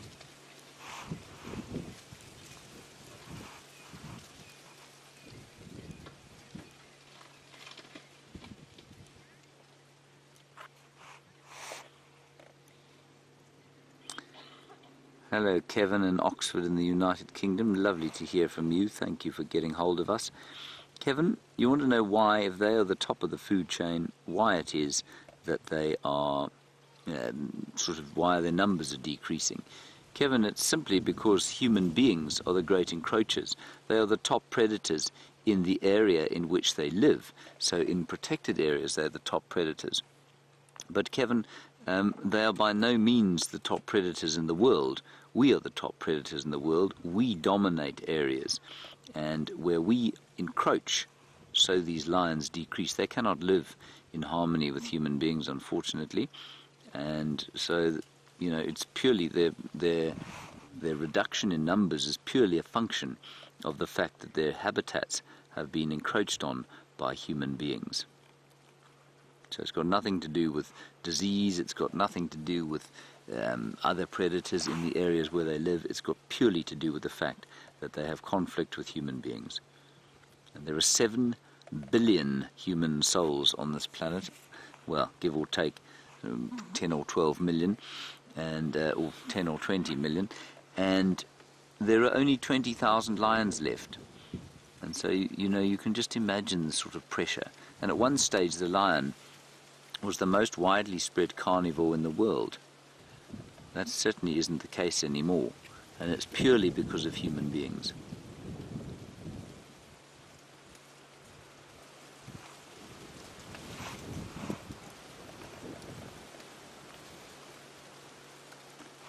I think he's a lovely fellow, isn't he?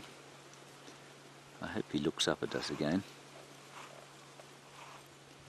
But I think he's probably going to do his sleeping thing now. Lions are exceptional sleepers. Much better than Brian is at sleeping. Brian's very bad at sleeping, aren't you, Brian? Yes.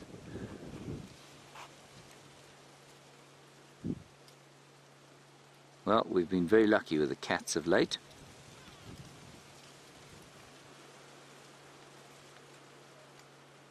And hopefully that luck will continue.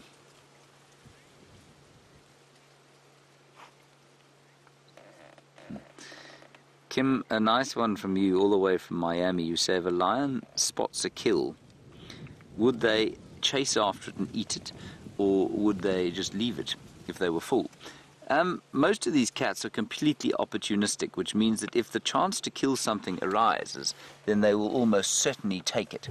And so if something, say an impala was to wander past here and it was a particularly gormless version of an impala and didn't realize that there was a lion around, he would jump on it, no question. If it was...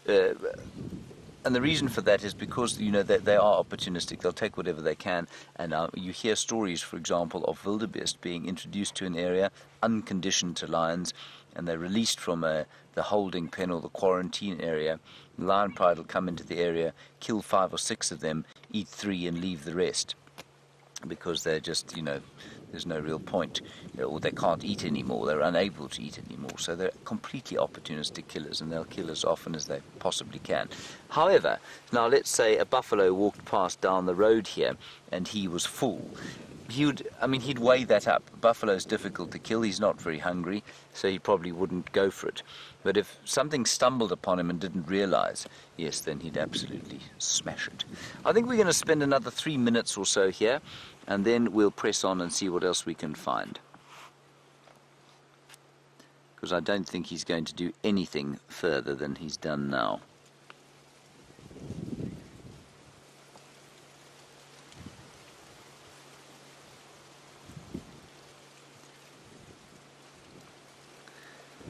Hello, Felicity in New Zealand. Nice from you. You say, do they have antibacterials and things in their saliva and deodorant in their saliva like domestic cats, which will help them to sort of keep disease-free and sweet-smelling? Felicity, they do certainly have antibacterial things in their saliva. It's why they lick their sores and their injuries so profoundly all the time. When they are sore, but to say deodorant, I think, would be to go a little bit far. Certainly, a lion is a smelly creature, and I've never been past one that doesn't smell smelly. So I don't think it deodorizes. No. In the same way, domestic cats that I know, I've always felt have smelt quite catty, and especially as they get a bit older. So, Felicity, yes, many of the same kinds of properties that the saliva of domestic cats have. Deodorant, not so much, but I would say certainly antibacterials. And I think that they clean themselves so fastidiously of blood. Lions less so than leopards and cheetah, but they clean themselves so fastidiously after they've eaten, after they've killed, because, of course, the chances of getting a disease if you're covered in gore are very high. So you can get quite sick if you're covered in muck.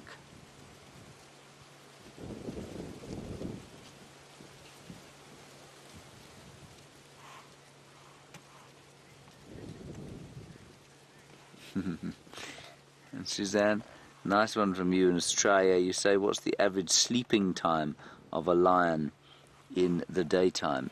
Up to 20 hours. It really is astounding how long these chaps can sleep. I don't think it's always 20 hours, but it can be up to 20 hours, certainly, Suzanne.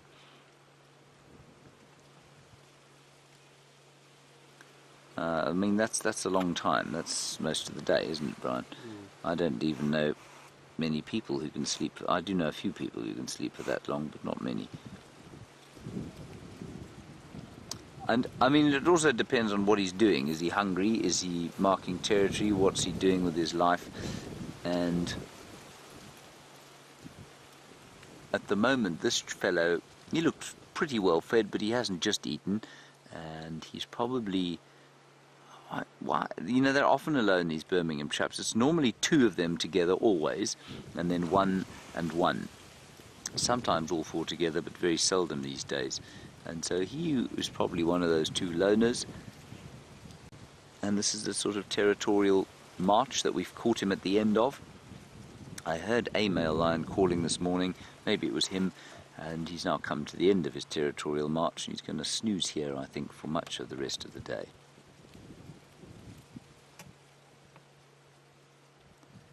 Right. Shall we press on from here?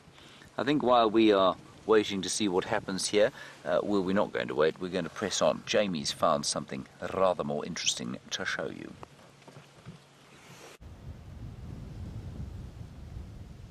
Oh, we've got a lovely sighting of a couple of huge bulls around 3 in a row pan. Because it's so windy, I'm just keeping some distance between us. We're not going to keep it that way. I'm just waiting for our big must bull to move out onto the road, and then we'll go and catch up with them. I've just noticed something on our bonnet. I've only just seen it now. Vim, can you get the little tracks on the bonnet there? Let me try and move my head. Look at that. Something came bouncing through in the dust last night. It's a squirrel. Those three little tracks, or three little toes, all close together in the front of the track. It's a little squirrel track. You can see where it slipped slightly in the dust. How cool is that? Somebody's been paying us a visit. Tiny, tiny little tracks. They're probably about this big. They steal the apples we leave in the cars. Ah, after VM's breakfast snacks. Whoopsie. Okay, let's go catch up with something a little bit larger than our squirrels that steal apples from the cars. You can't see it from where you are, but I can actually see where it stopped and turned and jumped from the tracks, where it slipped. Its feet have slipped on the dust.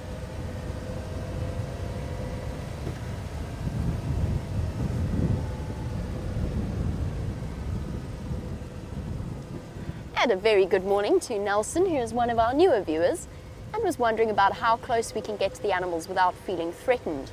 Depends on the animal, it depends on the individual, and it depends on their mood at that particular time of day. So what we're doing constantly is a sort of an observation of their body language. So I know as soon as we started the car, the big musk bull who's been walking behind the other elephants stopped and gave us that backward glance over his shoulder. So immediately that tells me that he wants a little bit of extra space. Now, on a day like today, it's incredibly windy, which always unsettles everything else out here. So you give them a bit more space than you would on a normal day, on a still day. But that being said, he's thirsty. His desire for water is the predominant thing that's dictating his behavior. And if we stop, we're just going to stop here. We're going to watch them from here, because if I go around to the other side, then I'm not going to have any kind of an escape route if he does decide to get upset with us. That being said, Nelson, each and every single one of these animals has grown up from very, very young with the presence of safari vehicles. So we're fortunate in that they're all incredibly habituated to us. And whilst we certainly interact with them on some level, there's no way that we can claim that we don't have an impact on the animal, that they don't acknowledge us or see us. There's nothing out here that wants to hurt us or attack us. It's just a matter of reading their behavior and being as respectful as possible. Now, the elephant is the undisputed, especially a big bull elephant like the ones we've got in front of us, undisputed kings of our jungle. And it's important that we treat them as such. Tasha, you were wondering if the elephants, kind of like horses, can sense whether or not you are afraid. Yes, I'm absolutely certain that they do.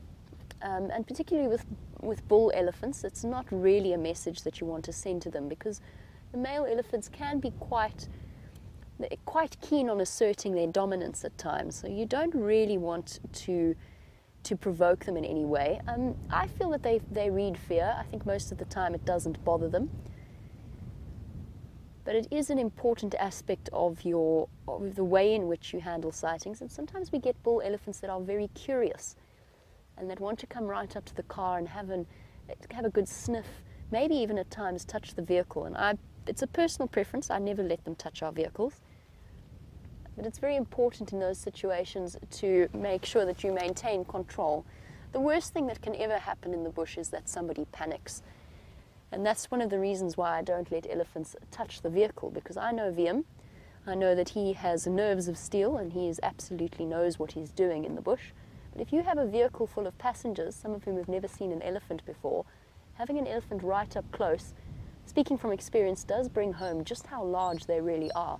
And you can't predict people's responses. You can predict an elephant's behavior, but you cannot predict what the people on the vehicle are going to do. So I don't want the elephants learning that it's okay to touch the vehicles, because it might not be my vehicle next time. It might be someone with a vehicle full of people who've never experienced an elephant before.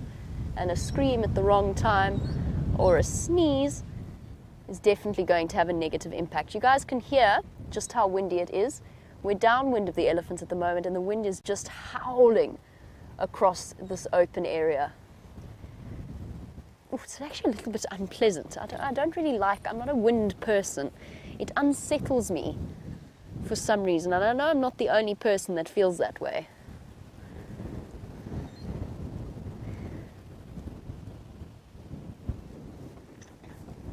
Now that they've moved off a little bit and they seem to be distracted by each other, we can sneak a little bit closer. Now we've got a group of males here at the moment, and a good morning to Tammy in New Zealand while we attempt to hide and shelter ourselves from this incredible howling wind. I'm trying to keep my cap on my head. You want to know if it's more common to find elephants in big groups or little groups. Depends on where you are, depends on the time of year. So yesterday we saw a herd or several herds all joined together. It was probably about 50, if not more, elephants in that area. And that's relatively common where they're sort of coming together around a water source. There's not all that much water at the moment in the Sabi Sands or in the greater Kruger Park area. So the herds get a little bit larger. But then in Botswana or in Zambia, you might see herds of 100, 200 elephants moving through an area. It's very area dependent, it's very seasonally dependent, and rainfall dependent. Oh, having a lovely one last trunk full of water before they move off. And the breeding herds consist of females and their offspring and the occasional attendant male. But when you see bachelor herds like this, they will invariably be much smaller than your average breeding herd. So bull elephants come together for a little bit of company, maybe a bit of practice sparring, and then they move off on their own. So a bachelor herd of elephants is a very fluid thing. They come together and then move apart. And these guys are moving off. I've just got a full whiff of elephant bull coming into must. The largest of them is I think either just entering or just leaving his must cycle. That time of a male elephant's, every couple of months they go into must, M-U-S-T-H, where their testosterone levels go through the roof and they get a little bit antsy, let's put it that way. Oh, and we're about to accidentally interrupt somebody's drink stop, which is definitely not what I intended to do. I think we'll change our direction. We'll watch our Ellies move off and then we'll change our plans. It's wonderful to see 3 in a row pan once again with a little bit of water, actually quite a lot of water. Well, they've had a thoroughly enjoyable coffee stop. They've had elephants come and join them. And while our Ellies wander off, yesterday we were treated to a wonderful sighting of a full-grown elephant lying completely flat. But Caleb, good morning, he wanted to know what you're trumpeting at, Ellies. What was that all about? Oh, there's a breeding herd off a little bit further.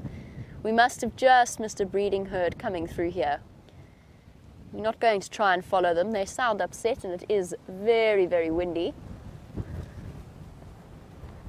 Sorry, Caleb. I'm just watching what's happening with the drink stop. They're packing up very fast because there's a whole load of elephants coming behind them. You can't really see them behind the trees. There you go, you can see them packing up. All the guests back on the vehicle in a hurry. Happens. Sometimes you're just having a casual coffee stop and something wanders through. I've had lions wander through, elephants, rhino. I think let's give them some space and move around. So Caleb, yes, elephants will sleep lying down, even full-grown elephants, but they won't sleep as long as the babies do. So babies can lie down for up to an hour at a time and have a long nap, rest up during the sort of period of their life where they're doing all of their growth. The adult elephants often will lie on a termite mound or against a tree just to make getting up a little bit easier.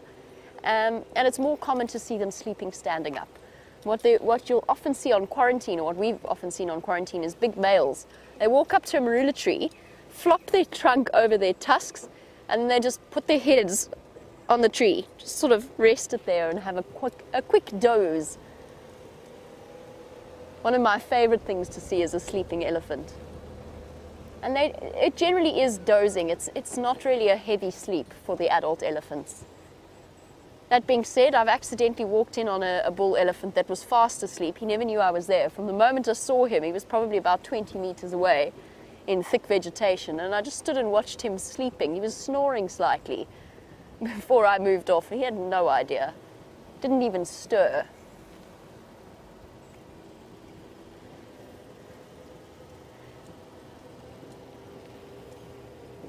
So while we circumnavigate the drink stop and head across to the plains of Cheetah Plains, let's find out what Mr. Hendry's up to.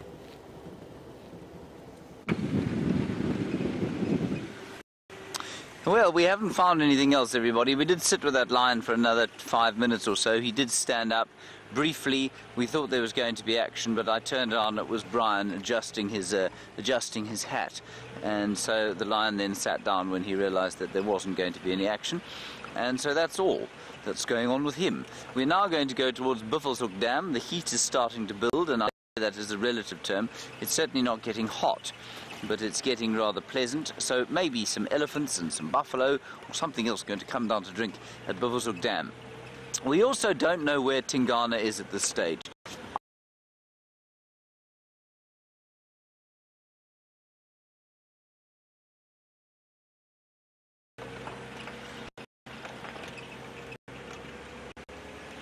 There were those male leopard tracks, everyone, around Buffelshoek days ago, definitely with a territorial marking, and so maybe he's around there. There's a zebra here and koalas. I suspect quite strongly the same ones that Jamie saw very early on this morning in the same place.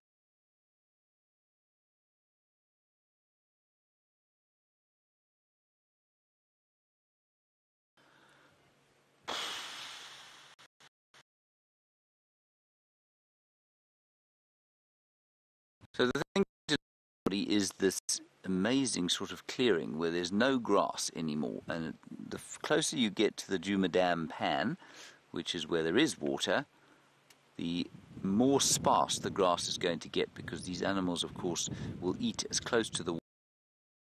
And so as the dry season progresses, you can see these absolute dust bowls.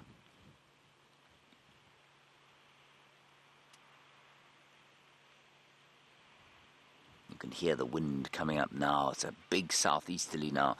The wind has switched to the southeast, and that's the standard direction from which our cold fronts come. So I think we're probably in for a cold front sometime this weekend.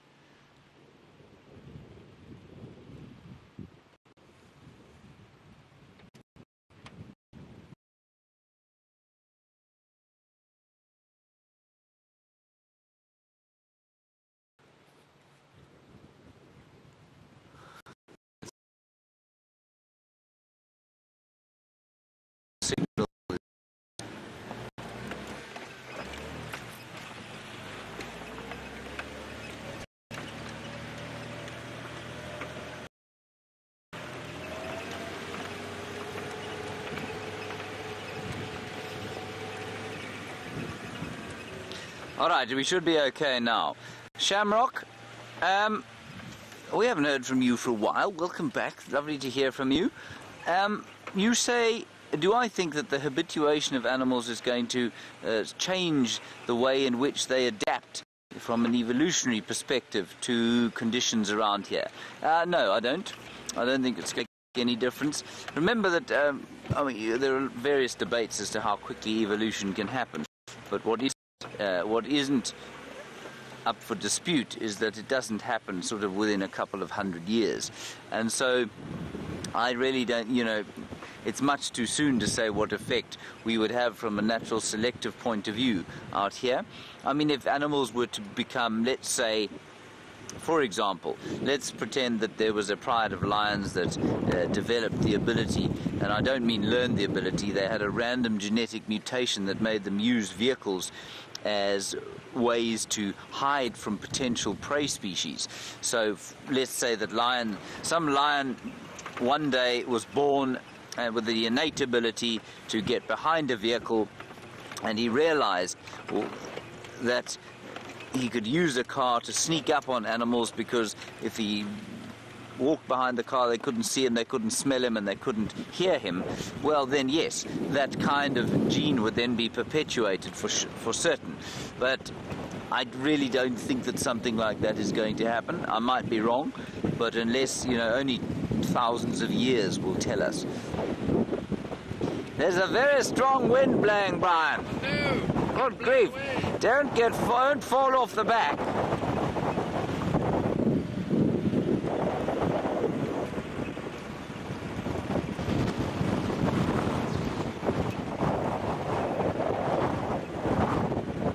Aqua, I think I've heard your question correctly, but it is blowing up a stiff gale out here. You say, which animal, were it to go extinct, would affect tourism the most in the Sabi Sands? Is that correct, Kirsten? Aqua, unquestionably the leopard. The leopard is the species that drives tourism to this area, I think, more than any other, and it is the animal for which the Sabi Sand has become most popularly known. And so I think, you know, if you come to the Sabi Sand, people in the know realize that that's what they're going to see. They hope to come and take photographs of leopards. Yes, they hope to see everything else as well, but a leopard is the real highlight. So that, to me, would by far and away outweigh any other sort of extinction. I'm not sure why that is the case. I mean, they are magnificent, but I'm not sure why, as human beings, we've ascribed so much more value to something like a leopard than we have to a humble scrub hare, for example. Now, the last time I came past here, we found a scrub hare, and it was in the night, and I felt like the thing had just popped out of it.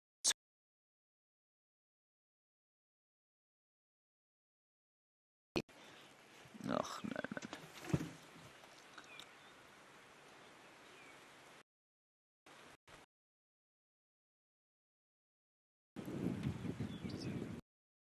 Jamie with zebra. We seem to have some very upset animals here on the open area of Cheetah Plains, right next to their pan. And that's just because the wind is howling. The elephants are upset, and I think they've probably been chasing the zebra around as well. But it does give you a nice idea as to the way in which a dynamic of a zebra herd functions. So there's our stallion looking off, assuming a very protective role to look after his harem. And then the rest of the females bunching together, a couple of youngish foals. And I think they've deliberately chosen this open area. They have to kind of toss up between bearing the full brunt of an icy wind and also being able to see across large distances. So the zebra know that they could outrun pretty much, as long as they've got a good run up, as long as they've got a good lead, they can outrun pretty much every single predator that's out here. They seem to have decided that the most sensible approach is to stay out in the open and see what they can find. Sorry guys, I think Andrew's trying to call me. Just bear with me 1 second. Andrew, sorry, you're trying to call me?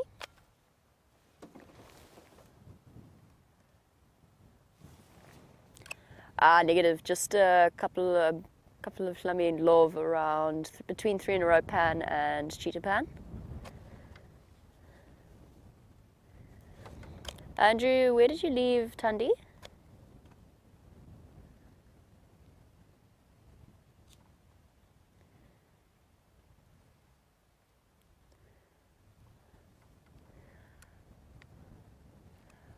Copy that, thank you. Sorry guys, just chatting, double checking where Andrew left Tundi. He stayed with her a little bit longer than we did. It seems as though she's disappeared into the drainage line around the dam called Juma Dam. Possibly, quite possibly, looking for somewhere to have her cubs. Kind of like Karula did. Karula did a lot of scoping out before she actually went and gave birth. Now, apart from our breeding herd, or the harem of that stallion, we've also got 3 stallions standing off a little bit away from the herd, wanting to go and have a drink, and also just generally feeling the effects of the wind. You can see it in their body language, just how unsettled they are. Some constant turning of the ears, jumpy movements, jerky movements. Yo, this is intense! VM, we don't even need to start the car. If we play our cards right, I'll just spread my jacket out and we can sail home. Put it in neutral and sail home. Go away, Hood. I'm gonna go seek refuge. While I do, James has found one of our other antelope species.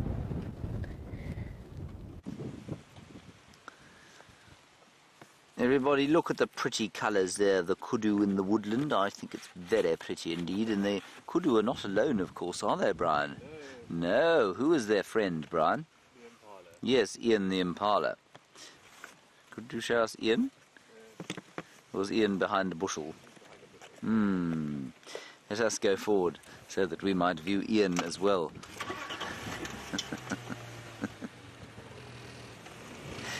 This is a horrendous name for an impala. Ian the impala. There he is. Hello, Ian. Ian is with the impala, or at least with the kudu, of course, because he lacks a herd of his own, probably owing to the fact that he has a personality roughly like mine, which means that his own kind do not want to be around him, and so he has sought the refuge of the kudu herd. They will provide him with ears and eyes and nose that a herd of impala might have as well. This is actually really quite fun, because normally what you find is a bull of, say, wildebeest or a buffalo bull or something like that lurking with impala for exactly the same reason. It's very seldom that you find an impala ram lurking around with a herd of other animals. And they're getting on very peaceably. You can see they're not crossed with each other at all. Completely happy and comfortable in each other's presence.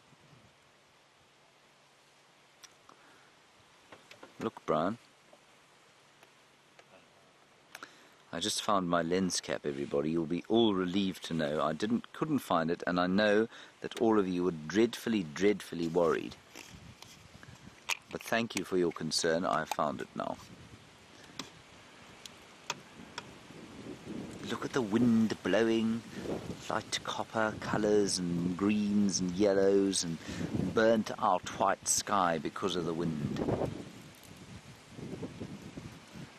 Who would be a kudu today?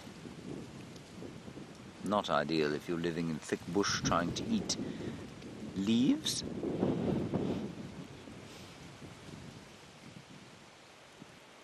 This is really quite a good sighting, I must say.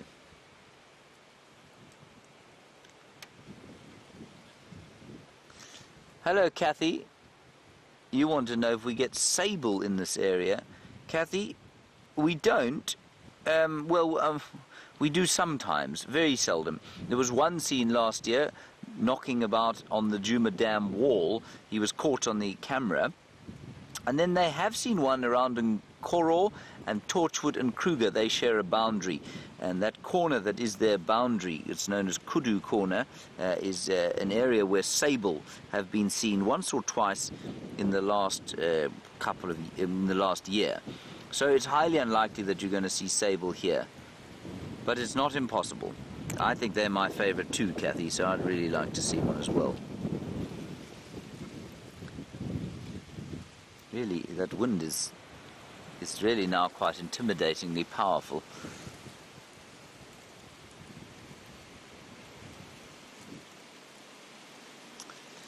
Hello, Aqua. A very philosophical question here as we watch the wind stream across the woodland. You say, what is my greatest conservation or ecology concern? Aqua, for this area, it would be the provision of artificial water, which I think is having a detrimental effect on the landscape. Do I think it's going to have a long-term, dreadful effect on this area? No, I don't, because I think humans will be gone from here in a couple of 100 years and the land use will have changed so much that it won't really matter.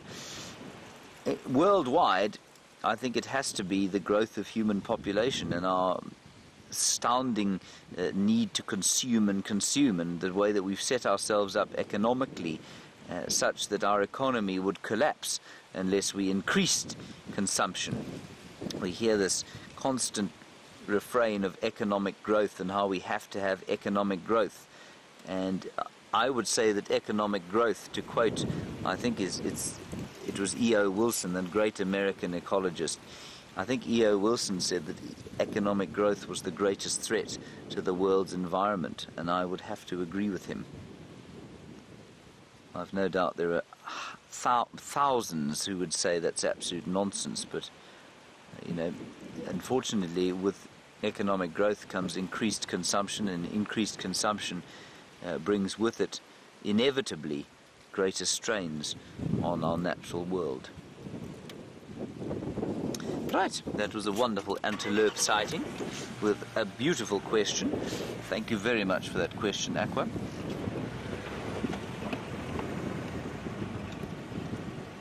We're going to ease our way towards Biffle's Hook Dam now. See what's there. And I'm just going to let Kirsten know. Oh, here we go. Let's go across to Jamie now. We're going to lose signal again here. Let's see what she's doing on Cheetah Plains.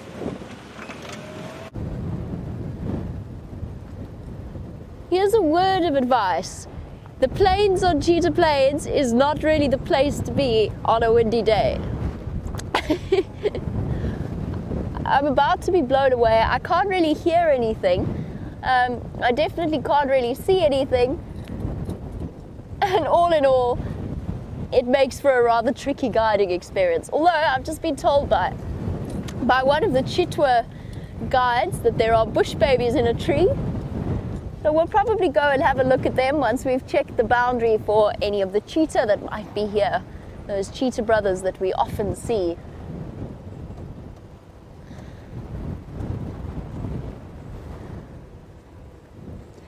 And welcome to Sarah in Australia on our windy day. You were wondering whether or not it's very dry where we are. The answer is yes, it is completely dry, apart from a couple of the dams that are pumped from underground water. So through human intervention to put a little bit of water into the area. We are in the grips of probably what's been labeled as the worst drought in the last 100 or so years. So it really is severely lacking in water. There's absolutely no grass. I was thinking about the fact that a year ago when I started working on Djuma, Twin Dams was full, Treehouse Dam was full. So this same time of year, those dams are now completely empty. It's only Biffle's Hook Dam that's got a little bit of water, and that's already on its way out. So the water that we just saw earlier with the elephants around them, that's pumped up from underneath the ground. Very, very dry. So for animals, the zebra having a bit of a fight. So for the animals, particularly the herbivores, times are tough. For the predators, it doesn't really get better for them. The animals are forced around limited water supplies, limited food supplies. And basically, if a pride of lion wants to, can hang about around a waterhole and essentially just wait for the prey to come to them. I'm trying to sort of hide my microphone in my jersey so it doesn't sound so terrible. And while we're looking at our zebbies, these are Birchall's, or as they are now known, plains zebra, the only species that we get in this area. But MJ is asking about the difference between our zebra and the mountain zebra. Oh, is there going to be another fight? Shame, these animals are so stressed. Stampede. As soon as one of them panics, they all go, just in case. You know, it doesn't really pay not, if one zebra catches wind of something, it doesn't pay to ignore it. Oh, now we're going back the other way, everybody back the other way. No shame. It's very stressful being a zebra. Sorry, MJ. Difference between our plain zebra, or our Birchall zebra, and the mountain zebra of the Cape area. The mountain zebra, of course, being far more, this is so unpleasant, far more endangered than our plain zebra. The biggest difference, or the most obvious difference, is the mountain zebra have black and white stripes. It's perfectly clear where the division is. In our plains, or our Birchall zebra, there's a thin stripe known as a shadow stripe, particularly around the rump. It's kind of like a brownish stripe in between the two black ones. That's one of the big differences. The other is that the stripes do not extend all the way down to the middle of the stomach in a mountain zebra, whereas in a plain zebra, the stripes go right down. Right, I've had it, I'm gone. It's time for us to go. I feel like I'm about to blow away. Let's just have one quick look at our zebra with our stripes. Have a look carefully as they pass behind the trees, and you'll see what I mean about the shadow stripes between the black stripes and the stripes on the belly going all the way down and meeting in the middle. So in a mountain zebra, they don't have those shadow stripes, those thin stripes, and their stripes stop at sort of their chest or at their ribs. No! Oh gosh, I don't even think there's any point to wearing it. Let's just go. I have to start the car first. That's how driving works. Oh goodness.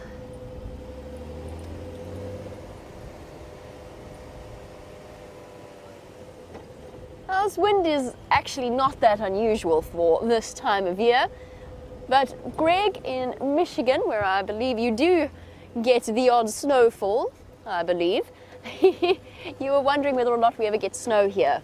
We don't. We're actually kept relatively sheltered by the ring of the Drakensberg Mountains. So the Lowveld, it hardly ever snows. South Africa does get snow. So the Eastern Cape area, the Natal area up in the Drakensberg Mountains, they get a great deal of snow during the winter. We even have a couple of seasonal ski resorts known as Tiffindale around the Rhodes area. So the mountains close to Lesotho. So yes, they get snow, but we definitely don't. If it snows in the Lowveld, then we have a major climate problem on our hands.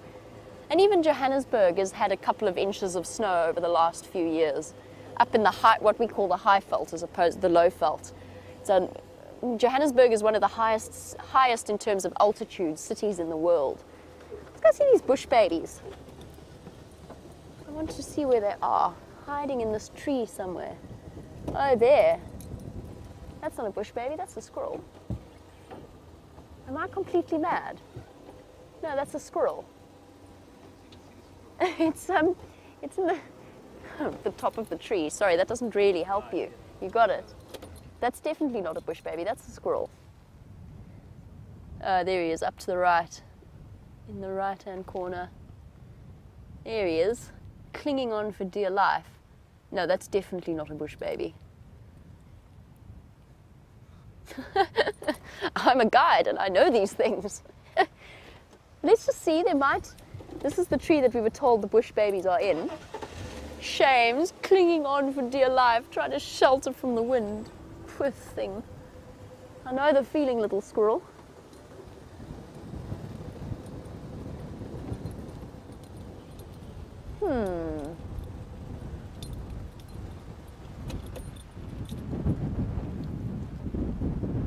I was reliably informed that there are bush babies in this tree somewhere. They might have blown away though. They're so fluffy they might just have blown up into the air. Okay. Wim, do you see a bush baby? I don't see a bush baby either. I'm going somewhere that's less open. I'll try and put my hat back on my head.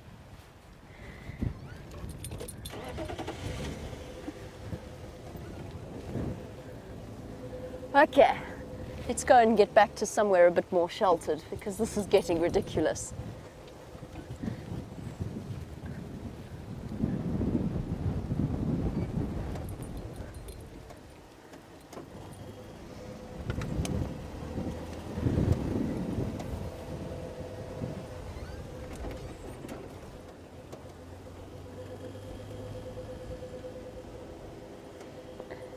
While we drive along past Cheetah Plains, one of the last times I saw Thandi was outside one of the guest rooms where she had killed a baby bushbuck. Now, Miss, you were wondering about that, whether or not any of the animals come close to or right up to a guest room at the lodges or into the lodges. Yes, all the time. Karula famously at one point denned her cubs underneath the deck of one of the guest rooms at Vuyatela on Djuma, a place where you could quite happily book a holiday and stay at.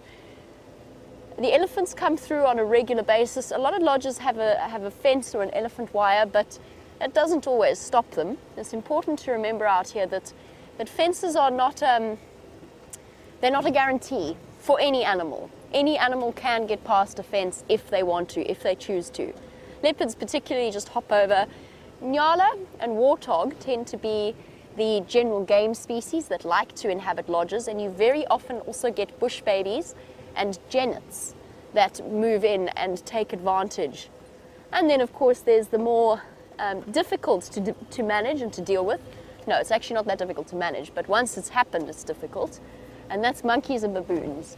So they can become very naughty, and they do start to wander about lodges, And that's usually if the dustbins and food are not properly looked after and packed away every evening and during the day. So if they find that they have access to food, they learn very quickly that that is the way forward. And that, of course, is one of the big reasons behind the tragic situation that occurred in the Kruger National Park recently. And an important reminder, what we were saying about fences, a fence does not keep an animal out, particularly a hyena. And one poor young boy in the crocodile bridge camp found that out to his peril. And that's because people feed, guests come to the Kruger Park lodges and they throw bones from their barbecues or their braais, as we call them in South Africa, to the animals outside, because it's wonderful to see a hyena right up close to the fence. And hyenas are smart, just like every animal. They learn that that is the way to, that's where they must go to find food. But yes, animals do come through. We've got a whole range of species of birds that come and visit us. Nyala, bushbuck.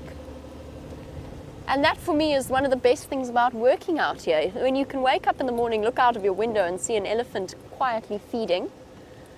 Wiem's had 2 bushbuck living outside his room for a considerable period of time.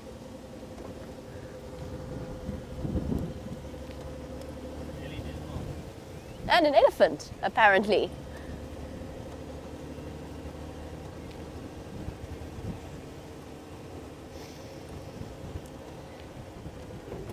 This is a very interesting